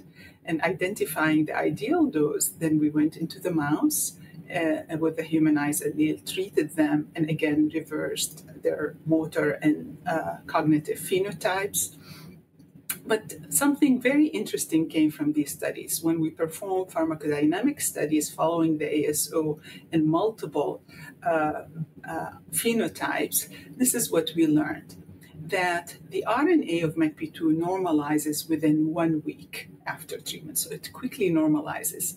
But you look at the bottom graph, that's the protein, it actually lags behind. It takes 2 weeks to normalize. So we followed all the phenotypes, molecular changes, behavior, etc. And I'll summarize it all for you here on this slide. You'll see that week 1 after therapy, we decrease the RNA. Week 2, we decrease the protein. Interestingly, it took 5 weeks for gene expression changes, some gene expression changes to normalize, but yet behavior did not normalize at that point. It actually took till 9 weeks after ASO treatment for the behavior to normalize. And I think this is really good because it tells us we have an opportunity to give the drug, monitor markers, and know that we are hitting the right range, and one can always use an antidote to ASO if we overcorrect. So this really provides a proof of concept that there is a path forward, hopefully, to move in the clinic. And we're now at this very final stage of these studies, working with Ionis Pharmaceuticals to develop a biomarker that can be informative at a single patient level to know you hit the right dose. So I'm pretty hopeful. I've shared with you data on both Rett and the duplication, that we have a path forward, hopefully, to make a difference in the life of these individuals. And in closing, I'd like to thank all of those who contributed to the work. I mentioned as I went along the contribution. Hezi Steinberg and Yin-Yao Chow did all the ASO studies in the duplication, and Nate in the, I mentioned the training studies, and of course Ruthie, always credited for her tenacity for sequencing gene after gene. I mostly want to thank the families. They have been so patient with us throughout the year, trusted in me when I, many decades ago, said, I want to find this gene, and they enrolled in our study. So grateful to that, and they continue to enroll in these studies. And of course, all of our collaborators. Thank you. Thank you very much, Huda, for an absolutely beautiful talk, an amazing story. Okay, we've got time for some questions, and they're coming in. So although I have a few, I will defer to the audience. So first of all, we have from Bart, a super nice story. What do you think is happening from a molecular perspective in these stimulated neurons? Great question, Bart. So we're beginning to look now. What we saw in the stimulated neurons under deep brain stimulation is many synaptic genes, many genes that encode synaptic proteins normalized. Essentially, 25% of the genes that normalized in the Rett model were all in that category.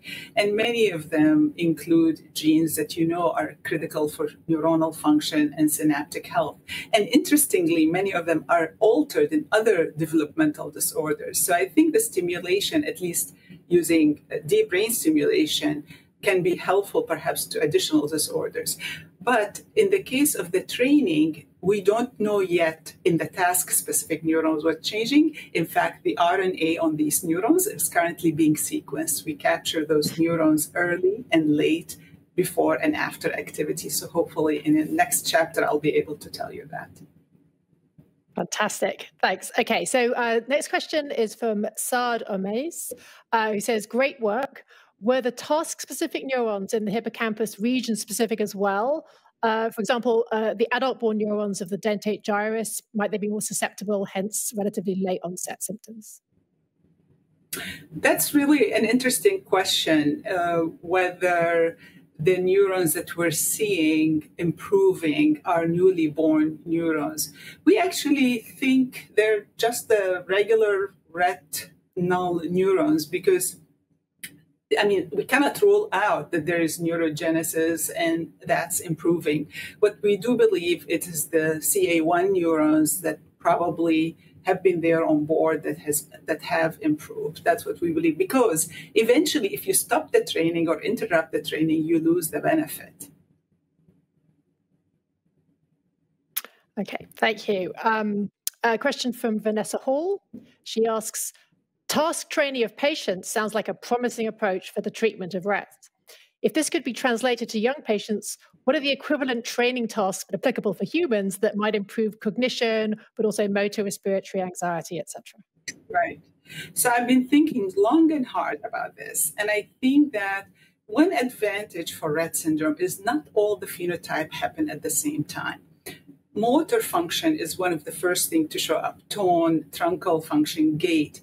So you can think about it. Typically, we let a little infant learn to roll, learn to sit on their own pace. But I think if we knew maybe a baby has Rett syndrome, we can begin to strengthen their tone. We can work on their core muscles to have a better tone.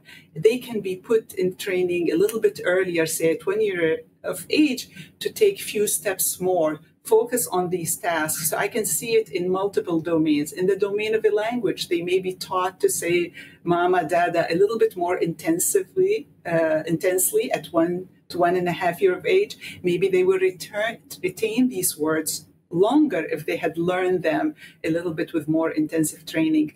The use of their hand, maybe practice the use of their hand with some occupational therapy. So there are many domains we can do. And as you saw, once a month, twice in a row has helped the mice with a strong phenotype. So if we did these on alternate day, the key, it's a different kind of physical therapy. It's not the one they go and they have a few minutes of this and a few minutes of that. It's really, let's focus on a task at one period of time, and maybe in the afternoon, a different task. It's a different type of training, but it might buy us a year of delay onset of disease and perhaps better performance as additional therapies are added.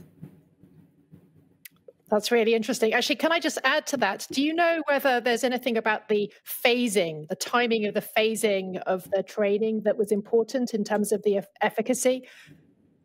That's a great question. As you can imagine, Laura, doing any of these studies is with all the controls, a huge amount of animals. So we picked, every other week for the rotarod and once a month for the swimming. We don't know if we used fewer or more, if one will get better, longer lasting. All of that could be tried. This is just the beginning, but we were fortunate that we saw such a strong phenotype with only these two time periods. Yeah, it's amazing. Okay, so we have a question from Anne-Marie Bisgard. She says, thank you. Do you think it is possible to have a classical Rett phenotype without having a MECP2 variant? Clinically, it is obvious that the girls with Rett and a known MECP2 have a very distinct and recognizable phenotype, but the diagnostic criteria do not include the genetic diagnosis. Excellent question. As you heard from Jess, about 95 to 97% of girls with classic Rett have a mutation in this gene. My suspicion is that remaining 3 to 5% have a mutation either in an intron or in a regulatory element that severely inactivate the protein, that allele, but that, currently we don't capture and we have not looked at. Recently, we have a paper currently in press looking at the enhancers of MECP2, and we identified some that lowered the protein level and clearly contributed to phenotype. So there may be some regulatory element mutations that are yet to be discovered. Thank you.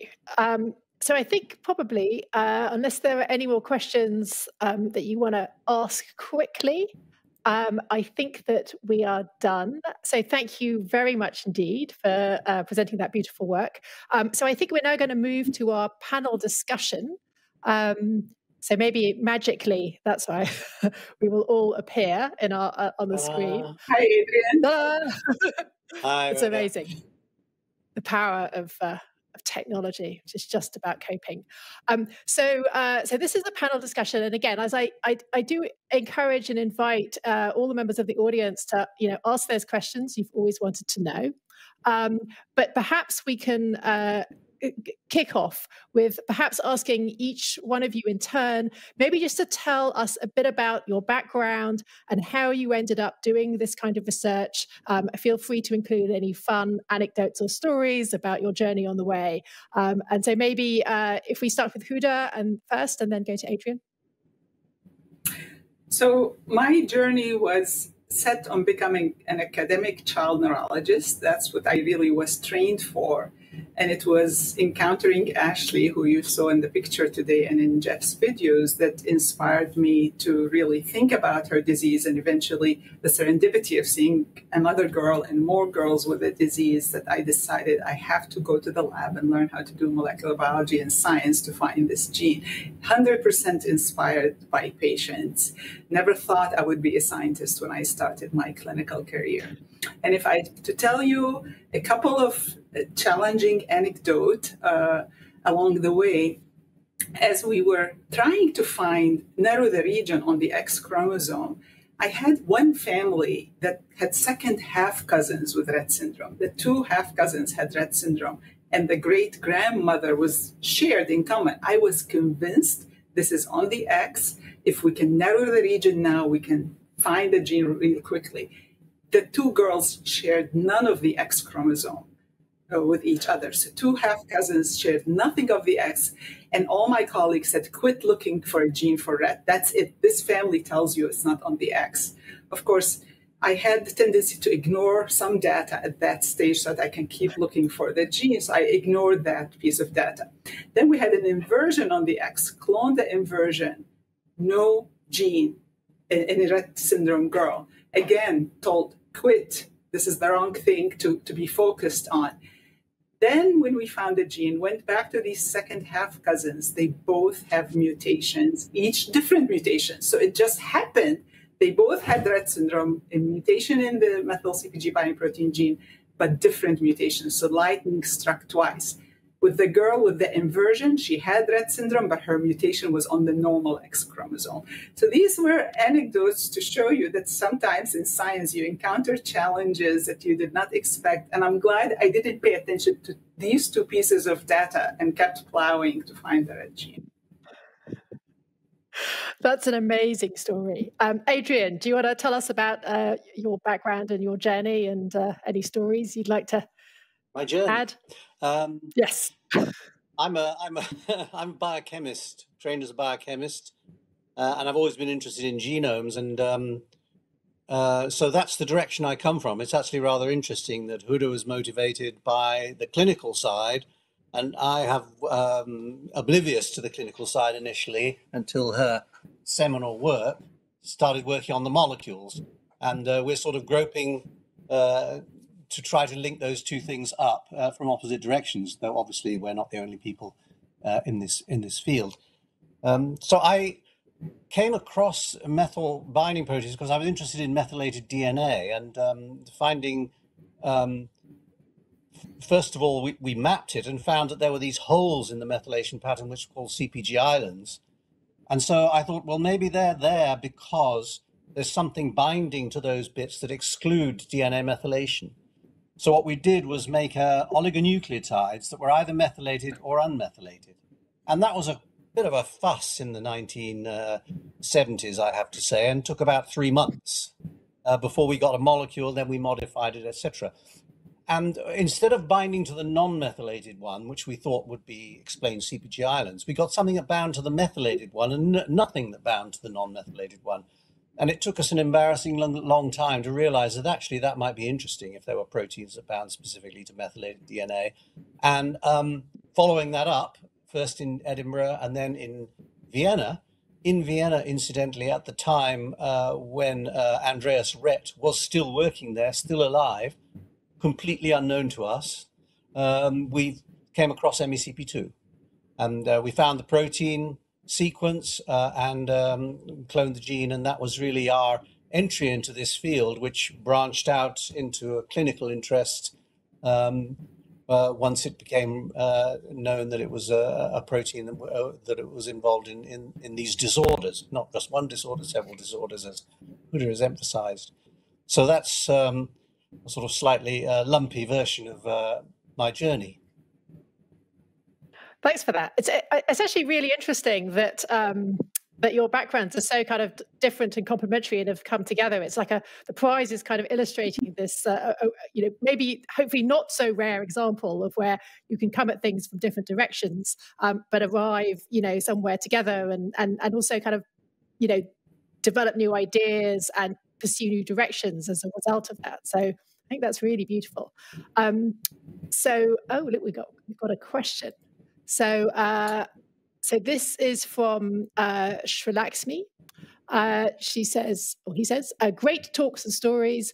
Does penetrance have a role in the manifestation of Rett syndrome in individuals with MECP2 variants, particularly in females? And how does one think about this in designing genetic screening panels? Does anyone want to take that? I can maybe start, and Adrian probably would add, because it's about the patient, from a patient perspective. In general, if the patient has a null or severe mutation and random X inactivation, which most of Rett girls, when they present, that's what they have, the syndrome is pretty, a full spectrum. You see all the features of Rett syndrome. Milder mutations, they will have a milder phenotype. We heard about the R306C from Jeff and also in mice from Adrian. So these would be milder. There will be an occasional patient who would have a severe mutation and they have a milder phenotype. While in peripheral blood, we don't see evidence of non-random X chromosome inactivation, we cannot exclude that in the brain they have favorable X inactivation. So at this time, all the data we have is really about exon activation modifying penetrance of the phenotype. In males, it pretty much correlates with the severity of the mutation. I don't doubt that there's some background effect, because in mice, we know the genetic background of the mice will slightly shift the survival curve, but it doesn't really change the course of the disease. So it's a pretty penetrant gene. And Adrian, I don't know what your thoughts are about that. I agree entirely. I mean, there are correlations, as Jeff said, severity even for a single mutation is somewhat variable. You could never say to someone with R133C, this is going to be milder. Statistically, it's more likely to be mild, but individually, there's so much overlap. And that overlap is either due to X chromosome inactivation or it's due to other modifiers. And there is a fair amount of evidence that there are other modifying genes out there. Monica Justice has come up with a few.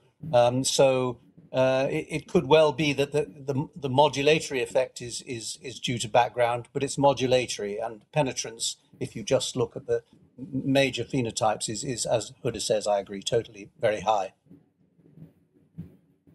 Brilliant, thanks. Perhaps maybe I could add one thing from human data. I should have thought about that.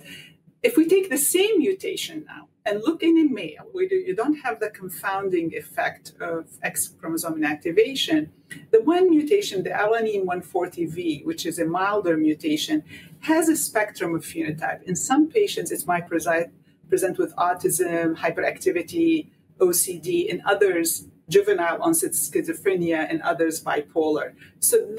But still we're on the same spectrum, if you will, of neuropsychiatric phenotypes. Okay, thanks for that. So I guess we've also, I was going to ask you anyway. So again, I'll ask you each in turn, maybe to say where you think the field is going in general and what particular aspects you are interested in pursuing in the next few years and in the longer term. Maybe start with Adrian this time. Yes, I think what everybody's waiting for is some kind of therapeutic breakthrough, and for me, I have to say, as it's coming in from the sort of genome side of things, what the world is sort of waiting for is efficient editing. There's mistakes have been made in the writing of this DNA in germ cells, usually in males, of course, and one would like to be able to rewrite and correct. At the moment, we can identify those changes, but rewriting them is not so easy. And I would say gene therapy is a sort of a bit of a blunderbuss approach. One's putting in a relatively uncontrolled amount of virus. I think this could well be therapeutically very beneficial, but probably only if one stays below the threshold where overexpression is a danger. But I think it's always going to be second to being able to go in and surgically change back the DNA to get back the original sequence. My feeling is that the pharmacological approaches, but I may be wrong about this, are less likely to produce huge effects, and that changing the actual genes or introducing the correct gene in the right amount, and one can do that in several ways, RNA editing is an alternative way, would be the way to really get back most of the functions that are compromised. But that's not to say don't bother with the pharmacological approach. It's just perhaps a prejudice, because predicting the future in these things is notoriously risky. Yes, it definitely is. I've noticed we always get asked what the predictions are for the next 10 years, and it's a kind of lose-lose situation, because you're bound to not get it exactly right. Anyway, sorry, Huda, what would you say? I would agree with Adrian. I think the most elegant and safest way to really correct for the loss of this protein is to edit the mutations. We need to solve gene therapy for that, just to deliver the editase.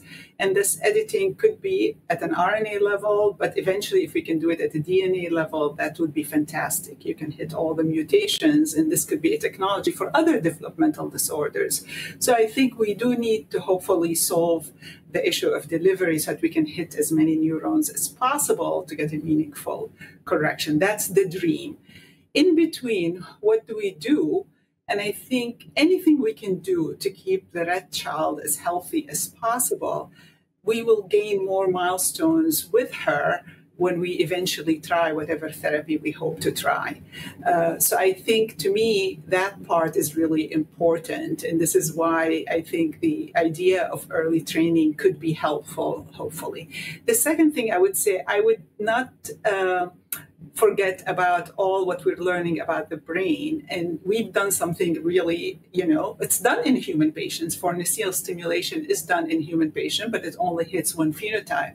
Eventually, if there are going to be strategies to somehow stimulate neuronal activity more broadly, non-invasively, that will be beautiful. So I would add, in the meantime, until we have the dream therapy, additional modalities of therapeutics that could affect circuit function and make the girls function better.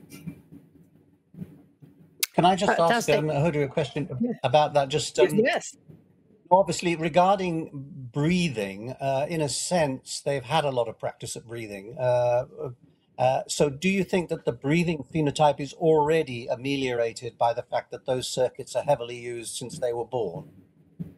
And would be more severe if, in an imaginary scenario where they hadn't been using it. It's really interesting question, Adrian. And I have to say the breathing phenotype is a little bit connected to other circuits.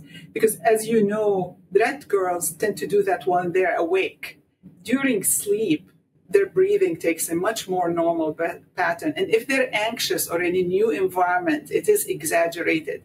So the complexity of the breathing phenotype is really very interesting.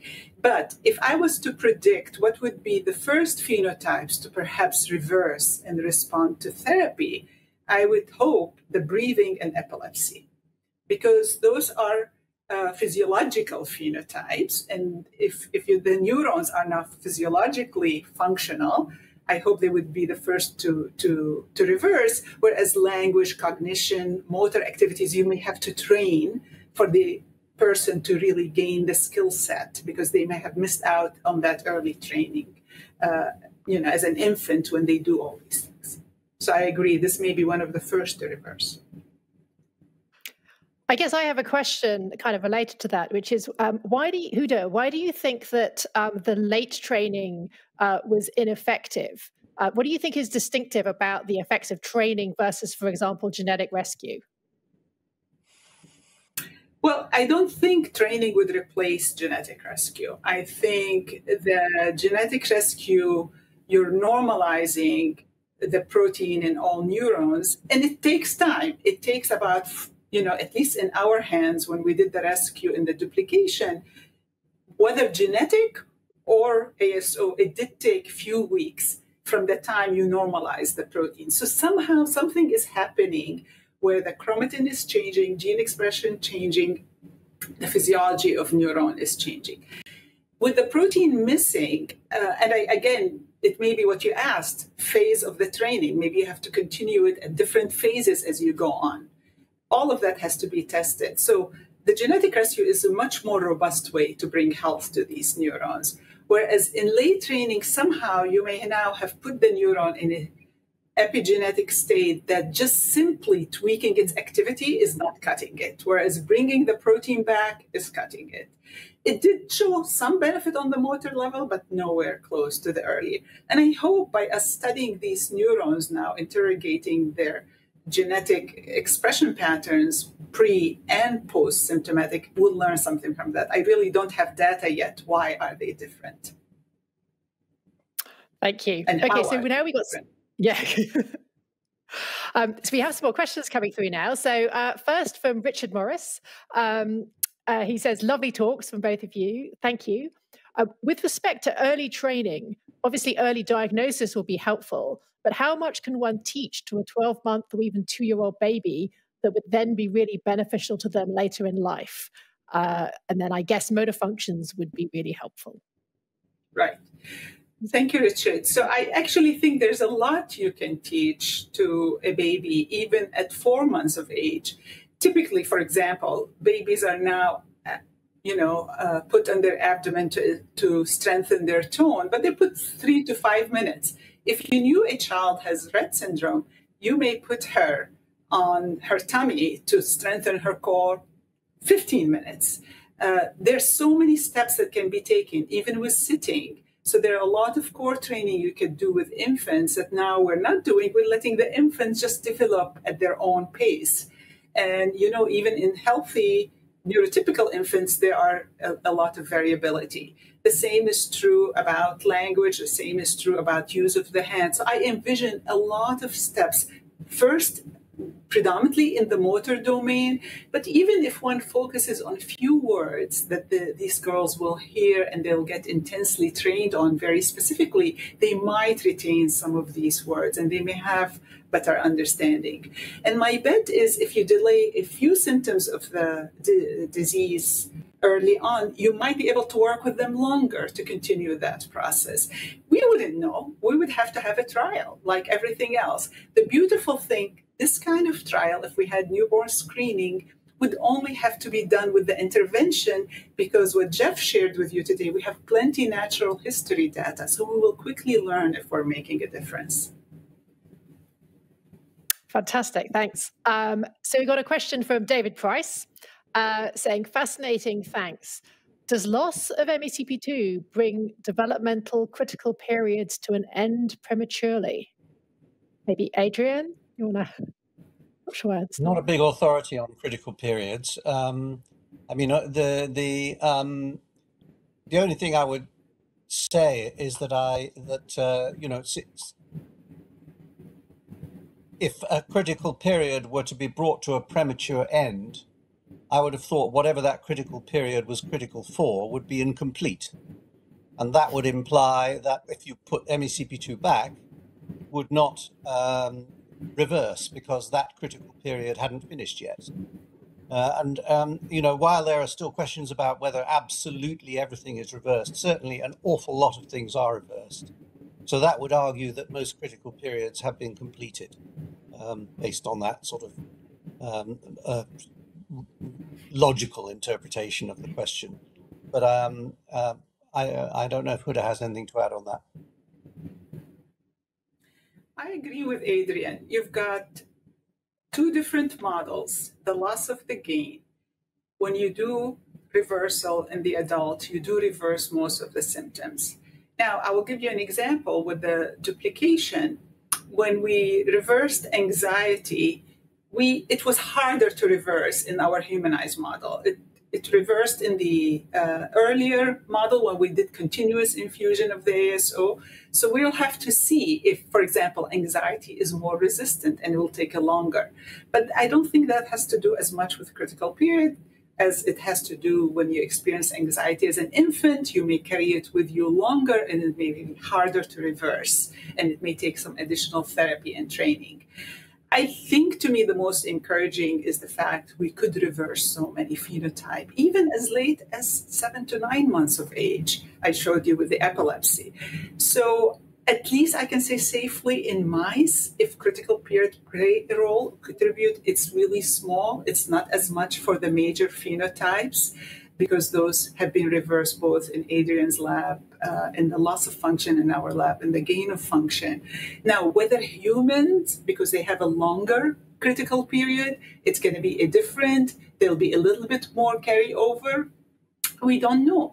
But again, having baby early diagnosis, newborn screening, eventually will help us discern that, because we can do trials in both early diagnosed children and later diagnosed children and learn how much longer it may take to reverse, or if there's some things we have to work on. Only clinical trials will teach us that. I think the question, just to come back to the question about reversibility, at least in the genetic reversibility of Rett syndrome, Jeff Newell alluded to the fact that you don't really know if the slightly incomplete rectification of some phenotypes is due to the fact that they're irreversible, or due to the fact that you're not actually ever putting back MECP2 in absolutely all cells. And I think that's a complicated question to answer. And one can get quite high with the restoration of MECP2 in neurons, but no one's really ever got it to 100%, and it may vary in different regions of the brain as well. So sorting out the distinguishing between those two possibilities is non-trivial and hasn't really been addressed. Yeah, that's a very good point indeed. Okay, so we got a couple more questions. First one is from Eamon, who says, at the population level, does individual variation in MECP2 expression, i.e. through eQTLs, affect DNA methylation patterns or behavioral outcomes? Well, can I just say, MECP2 is a reader of DNA methylation, and no one's convincingly shown that it has a big effect on the pattern of DNA methylation. It reads it, it doesn't write it. As Huda pointed out, DNMT3A and also DNMT3B for CpG methylation, these de novo methyltransferases collaborate to lay down the DNA methylation pattern. And that's done pretty early in development.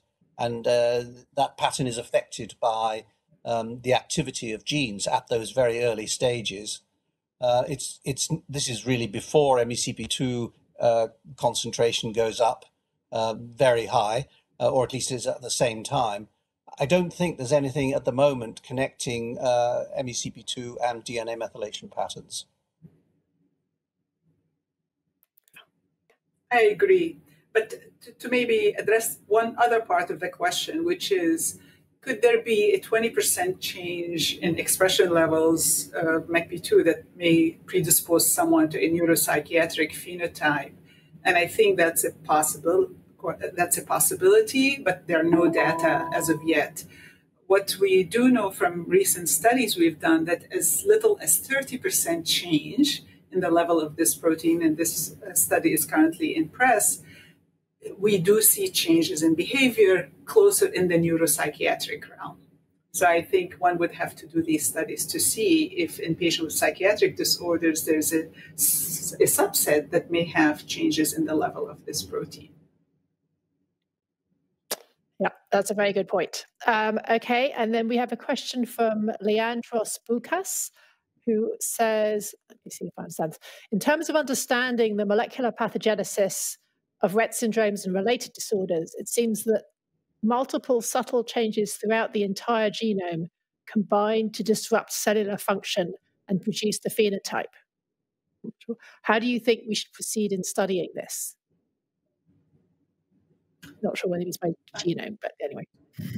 I can start maybe. And you've heard from both Adrian and myself that many genes have altered gene expression. Many of these genes are important for transcription. Some of them are transcription factors, some of them are chromatin remodeler, and some of them are synaptic proteins. The majority of the genes that are altered by small percentages, 10 to 20% in general. However, there is a subset of genes that we found to be altered by 50%, 30 to 50%. And interestingly, many of those genes on their own, any one of them with either haploinsufficiency or duplication, also cause autism spectrum disorder phenotype. So you got a number of genes that are altered, and I think any one of them can cause one or more phenotypes. So you have now dozens of them altered in this, at least in the animal models, and I'm sure this all contributes to the pathogenesis. But at the end of the day, it comes down to altered neuronal activity, and some of these genes may be altered because of altered neuronal activity. The neurons are functioning at 70% of their normal capacity, and perhaps somehow if we can correct that with gene replacement or any other modality till then, we could help that. And I agree, there are two alternative hypotheses. One is that there is a global de-optimization of neuronal gene expression due to a constellation of tiny changes, and that's a sort of counsel of despair in a way, because reversing that is not going to be trivial unless you reverse the genetic lesion that from which it originates. And the other possibility is that there are a few genes, as Huda was saying, that matter more. And we don't actually know which it is. But obviously, if there were 5 genes or even 2 genes whose products being upregulated or downregulated in overexpression or whichever way they go were primarily responsible for the phenotypes, that would be therapeutically very good news. And I think we have to try to test which of those two hypotheses is correct. And of course, it could be, this being biology, a mixture of the two. Some genes are more important than others, but actually they all matter a bit. Thank you, Adrian. So I think probably we should wrap up our panel discussion there, because I'm under extremely strict orders from Martin not to go over time. So I'd like to thank Adrian Bird and Huda Zoghbi very much for participating in this panel discussion and for an optimistic take on the future, where I think there's going to be a role for, obviously in the long run, editing and gene therapy, but also for many other approaches that could be beneficial. I'd also like to thank all the speakers from today. So thanks to Jeffrey Newell, giving a great talk on the road towards clinical trials, really excellent flash talks from our three speakers, Alan Bayet, Sidney Lehman, and Rika Hahn-Kofod. And apologies to people who are now dropping questions in, because I don't think we have time to address them. And also, of course, to a lovely talk from Huda Zoghbi. And so with that, it's been a really great pleasure hosting this particular session. I think it's been a wonderful meeting that I've certainly enjoyed hugely. I hope you have. Of course, I'd also like to thank the audience for asking excellent questions all the way through and participating. And I am now going to hand over to Martin Meyer, who's the director of the Brain Prize, who will be announcing this year's winners. Thank you very much. So thank you to Laura, Adrian and Huda for a really fantastic way to end what I think has been a truly remarkable meeting. I'd also like to thank the other speakers for sharing their science, to the other moderators for fielding the questions and keeping us on schedule, and also to you, the participants, for attending the meeting and also asking some great questions. I'd also like to thank the Scientific Organising Committee. We couldn't have done it without you. And on behalf of the Lundbeck Foundation and of the Brain Prize Selection Committee, I'd like to say congratulations once again to Huda and Adrian on the award of the Brain Prize for 2020. But now it's time to start looking forward to the future. So Brain Prize winners are selected by a panel of 9 internationally renowned neuroscientists from around the world, and they base their selection on nominations that are submitted by you, the neuroscience community. And the nomination window for the Brain Prize 2022 will open in May and close in September of this year, 2021. So I strongly encourage you to submit nominations of those people whose work that you think is deserving. And now to the highlight of the Brain Prize calendar, which is when we announce the winners of the Brain Prize for 2021. You don't have to go anywhere, just stay online to find out who has won this year's Brain Prize. And I'd like to finish by saying once again, thank you for attending the Brain Prize meeting this year.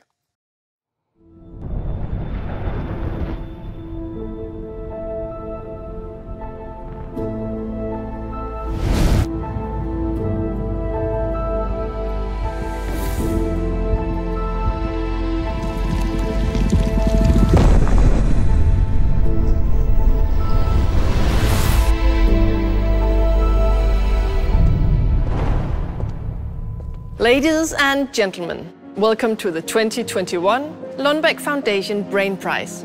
This year from the Planetarium Dome in Copenhagen, where I, due to the COVID-19 restrictions, feel a little lonely without all of you. We have an exciting program for this year's celebration of outstanding discoveries in brain science. We are going to meet the winners and the chairman of the selection committee. And we will, hopefully, get new insights into a very special field of pioneering science.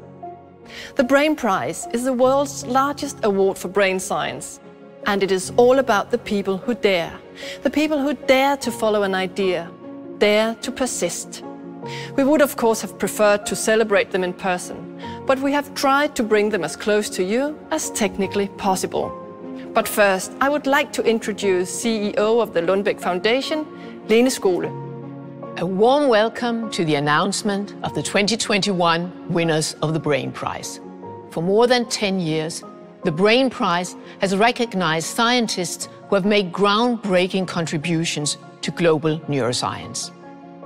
For me personally, and for the Lundbeck Foundation as a whole, the announcement of the Brain Prize winners is the highlight of the year.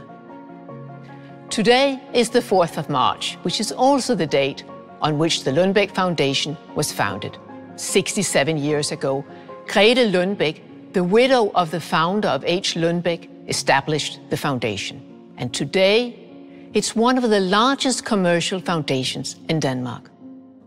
Our aim is to improve lives by investing responsibly with a long-term perspective in healthcare companies and in public research with a special focus on neuroscience. And the Brain Prize highlights our devotion to the brain.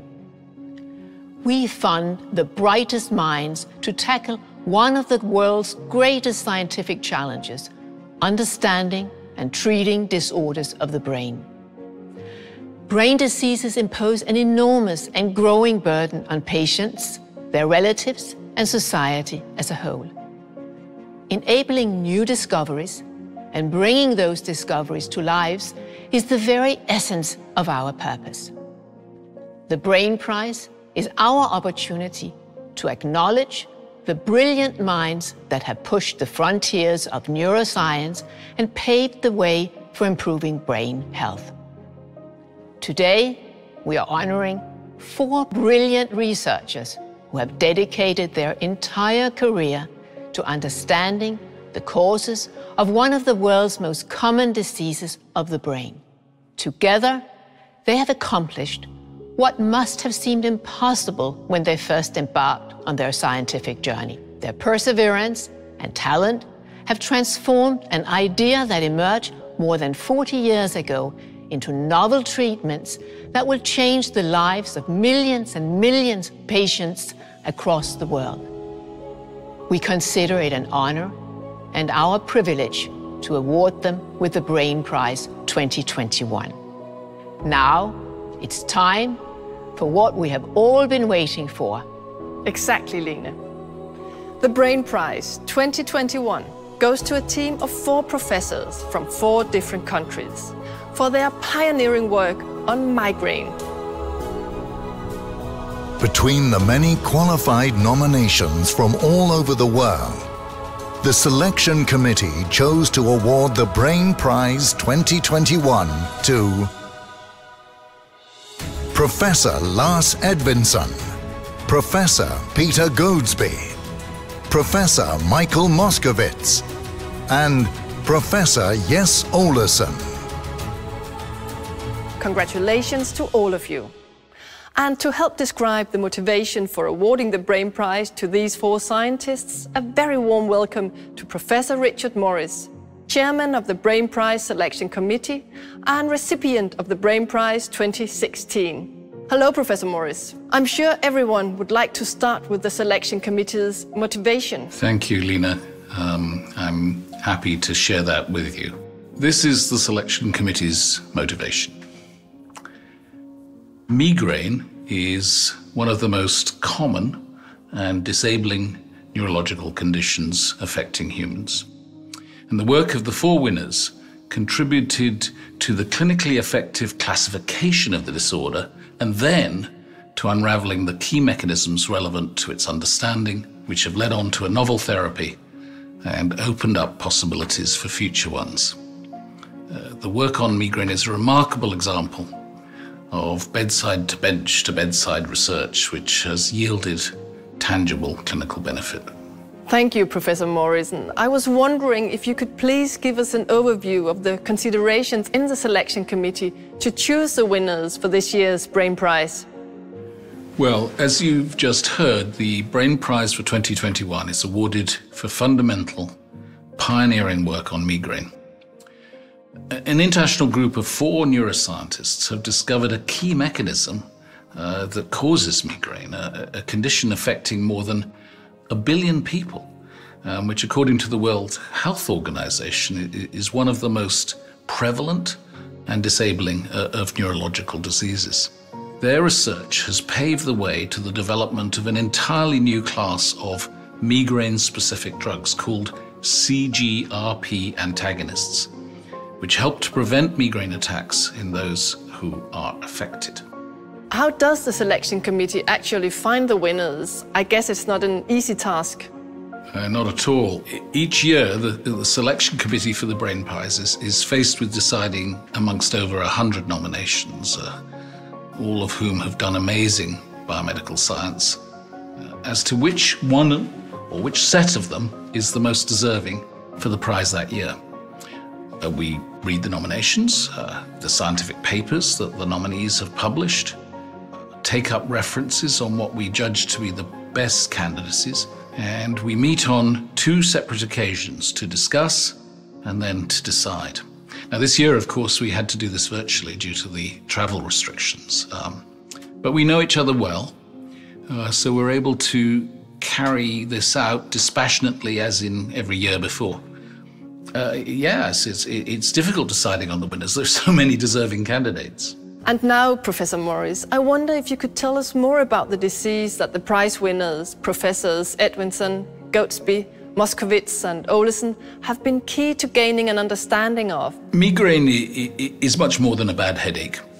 It's a serious neurological disease with symptoms that include severe throbbing and recurring head pain, nausea, vomiting, dizziness, extreme sensitivity to sound, light, touch and even smell.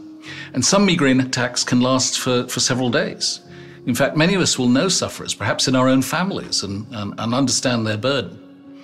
In fact, more than 4 million people across the world suffer at least 15 migraine attacks per month.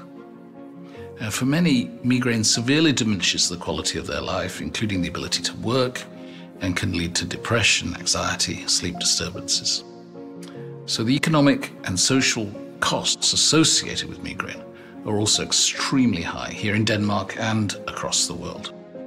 So a severe disease indeed, but surely there have been treatments for migraine for some while. Yes, there have been, including some readily available drugs like paracetamol, but their efficacy is incomplete. Others are more powerful, but they can have significant side effects. And on top of that, their action tends to be against an existing attack that's already underway and may not prevent future ones. There was, therefore, an urgent need to develop new classes of migraine-specific drugs. Can you tell us a bit more about the prize winners and their scientific journeys? One of the characteristics of contemporary science is teamwork. We've seen that, all of us, during the last year, with the astonishingly fast development of vaccines, a task made possible by the rapid sequencing of the genome for COVID back in January of last year. But you have to know where to start, and the problem in migraine has always been, where do we start?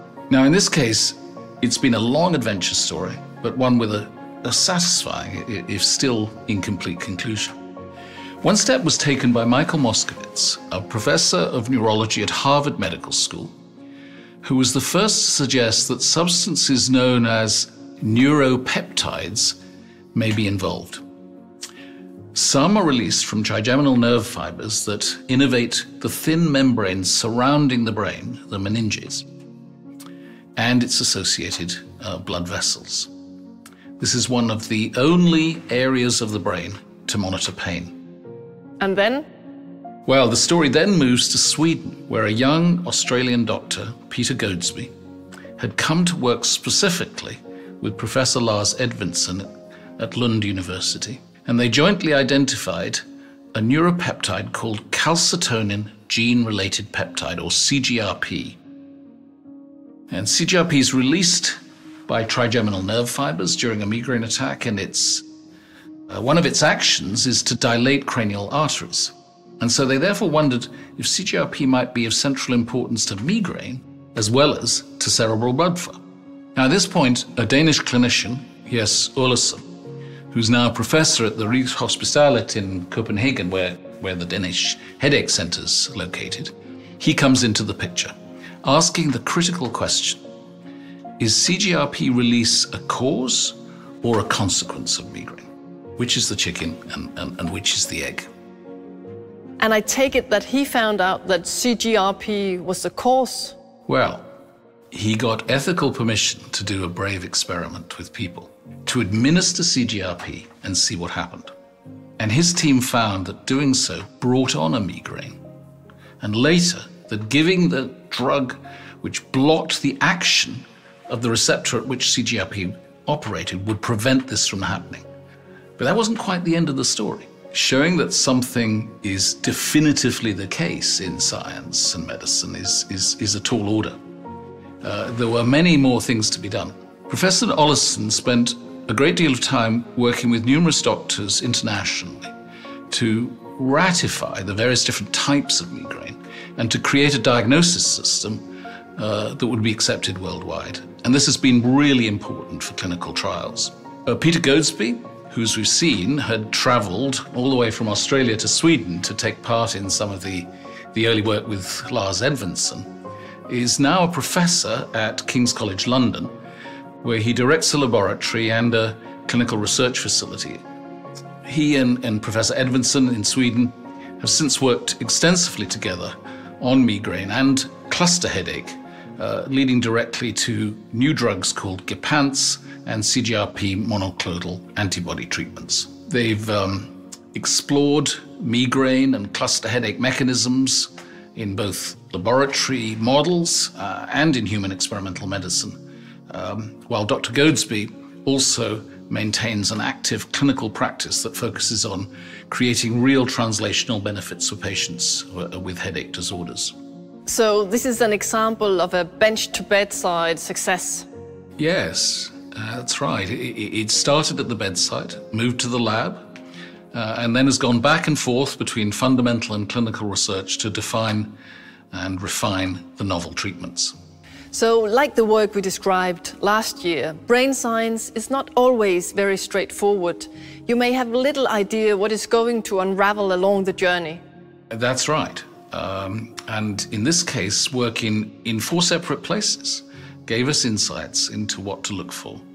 The finding of a possible target, seeing that's released during a migraine attack, establishing it having a causal role in the disorder by showing that blocking it or where this peptide acted in the brain prevented migraine were all parts of this big jigsaw puzzle. But this jigsaw puzzle of some importance given the sheer number of people affected by the condition across the world.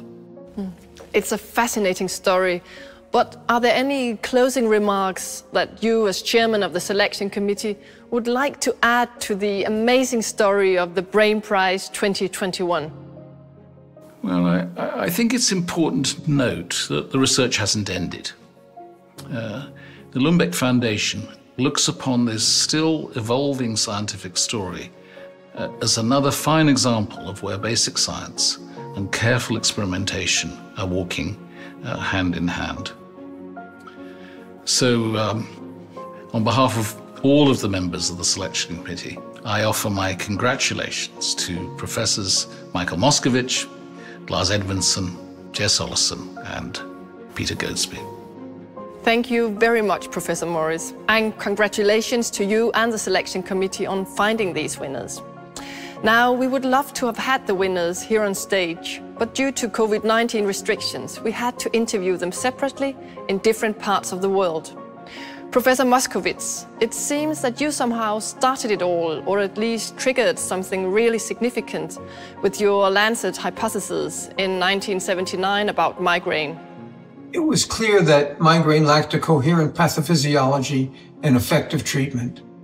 The prevailing vascular hypothesis proposed that dilated blood vessels caused headache. The data just didn't support it.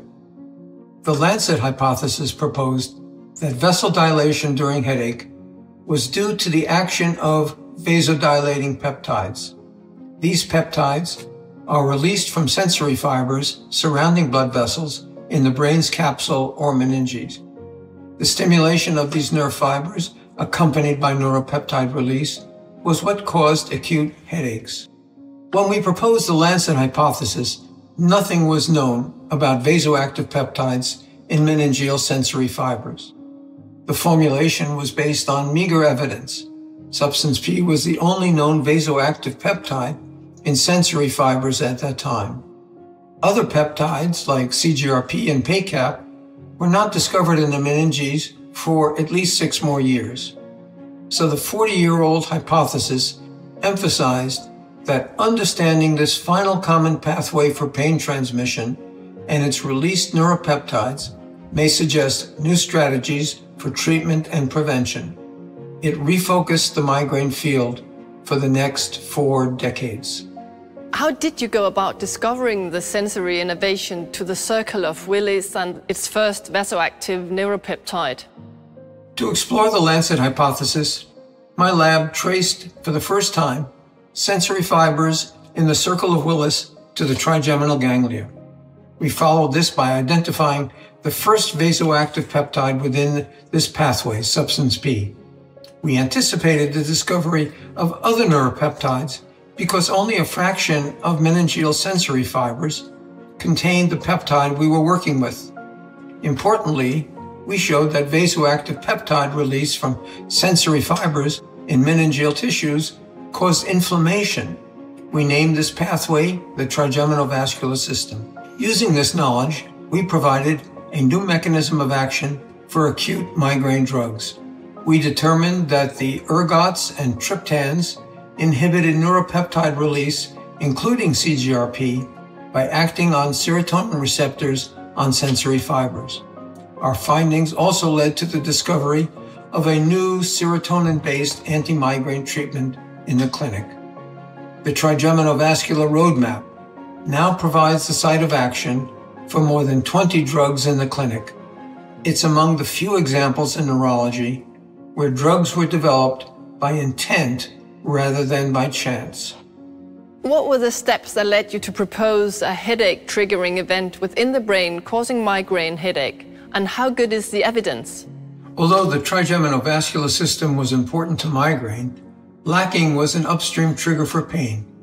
Cortical spreading depression, or CSD, provided the answer to part of that puzzle. CSD is an intense, slowly propagating wave of discharging neurons and glia that underlies migraine aura. Using high-resolution imaging techniques, we found that brain changes during visual aura and CSD in animals were remarkably similar. We then made the following 3 observations about CSD: that it could activate meningeal sensory fibers and contribute to pain. It caused meningeal inflammation that is blocked by anti-migraine drugs. It can be suppressed by drugs used in migraine prevention. Finally, bringing the research focus back to humans, we recently observed an inflammatory signal within the human meninges overlying the occipital cortex in migraineurs with visual auras. The signal appears reminiscent of inflammation after cortical spreading depression in animals. It's yet another example of successful bench-to-bedside research in migraine. An impressive story, Professor Moskowitz. But I know it doesn't end there. Let us go on to Professor Peter Zoghbi. Could you tell us a little about how you started to work on CGRP and your early influences? I was lured into headache research by my mentor, Jim Lance, in Sydney, and I was interested in the trigeminal nerve, the pain nerve of the head, as it might be described. And I attended a meeting in southern Sweden in June of 1985. I listened to a simply brilliant lecture by a then young medic, physiologist and pharmacologist, Lars Edvinsson, who talked about the trigeminal system and its protective effect on the brain, including the role of neuropeptides. I was taken by this. I thought there was something that would happen that could be related to headache in what he was discussing.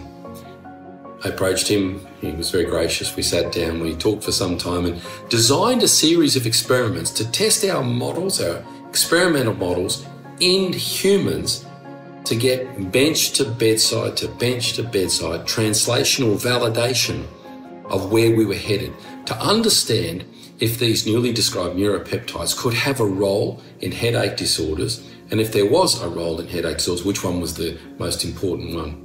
We came to CGRP, calcitonin gene-related peptide, as being important in both migraine and cluster headache. And this turns out to be certainly the case.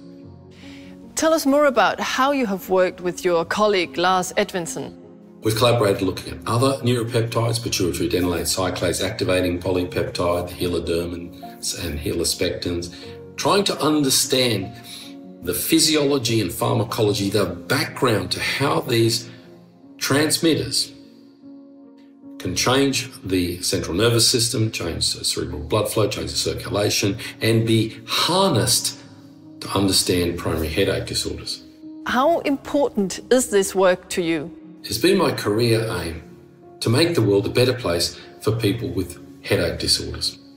It's a privilege to be able to apply scientific principles and approaches to understand disorders that are, generally speaking, have been ignored, and to improve the lives in that way of many, many patients who are disabled by these dreadful conditions. Development of these medicines has been a privilege and an honour, and I'm very happy to have been part of it. Thank you, Peter Zoghbi. The story now travels from Australia to Sweden and Denmark. Let us hear from Professor Lars Edvinsson. When did you consider CGRP important for migraine pathophysiology? Well, I had been a frequent guest at Migraine Trust conferences in London over many years and had begun thinking of migraine pathophysiology and if my work could fit in. When we found and described CGRP in the trigeminal system 1984 and uncovered its role in regulation of cranial vasculature, I thought it was a distinct possibility. The invitation to write a review in Trends in Neuroscience 1985 came very handy, and I did put forward my thoughts and described the connection and the hypothesis. When did you actually feel you had proven a role of CGRP in migraine? Well, it was very clear to me that following the collaboration work with Peter Zoghbi on patients with migraine and other primary headaches, that CGRP was a key player. In acute attacks, we only observed that CGRP was released into the jugular venous blood in patients suffering migraine attacks. No other neuropeptide had such a strong correlation. It was also underpinned by the effect of triptans. Sumatriptan acutely not only removed the pain in the migraine attack, but at the same time CGRP was normalized. When were you sure it would help blocking CGRP in patients and result in meaningful relief? Well, it took many years to translate our findings to meaningful medication. One hurdle was the unique structure and function of the CGRP receptor. It turned out to be a type B of G-protein coupled receptors, coupled to RAMP1 to make a functional receptor. After this observation, industry succeeded in producing a series of CGRP receptor blockers, which during the time period 2001 to 2009 were studied and shown to be effective medications. During the last decade, the GPANs have been modified in order to be without side effects. We have now, in addition, a number of monoclonal antibodies directed towards CGRP or the CGRP receptor for migraine prophylaxis. But what really matters is that patients are relieved of their pain. So I will have to deal with all the mails I get from grateful patients all over the world. Thank you. That's really touching. And last, but certainly not least, Professor Jes Olesen, is there a reliable way of diagnosing migraine?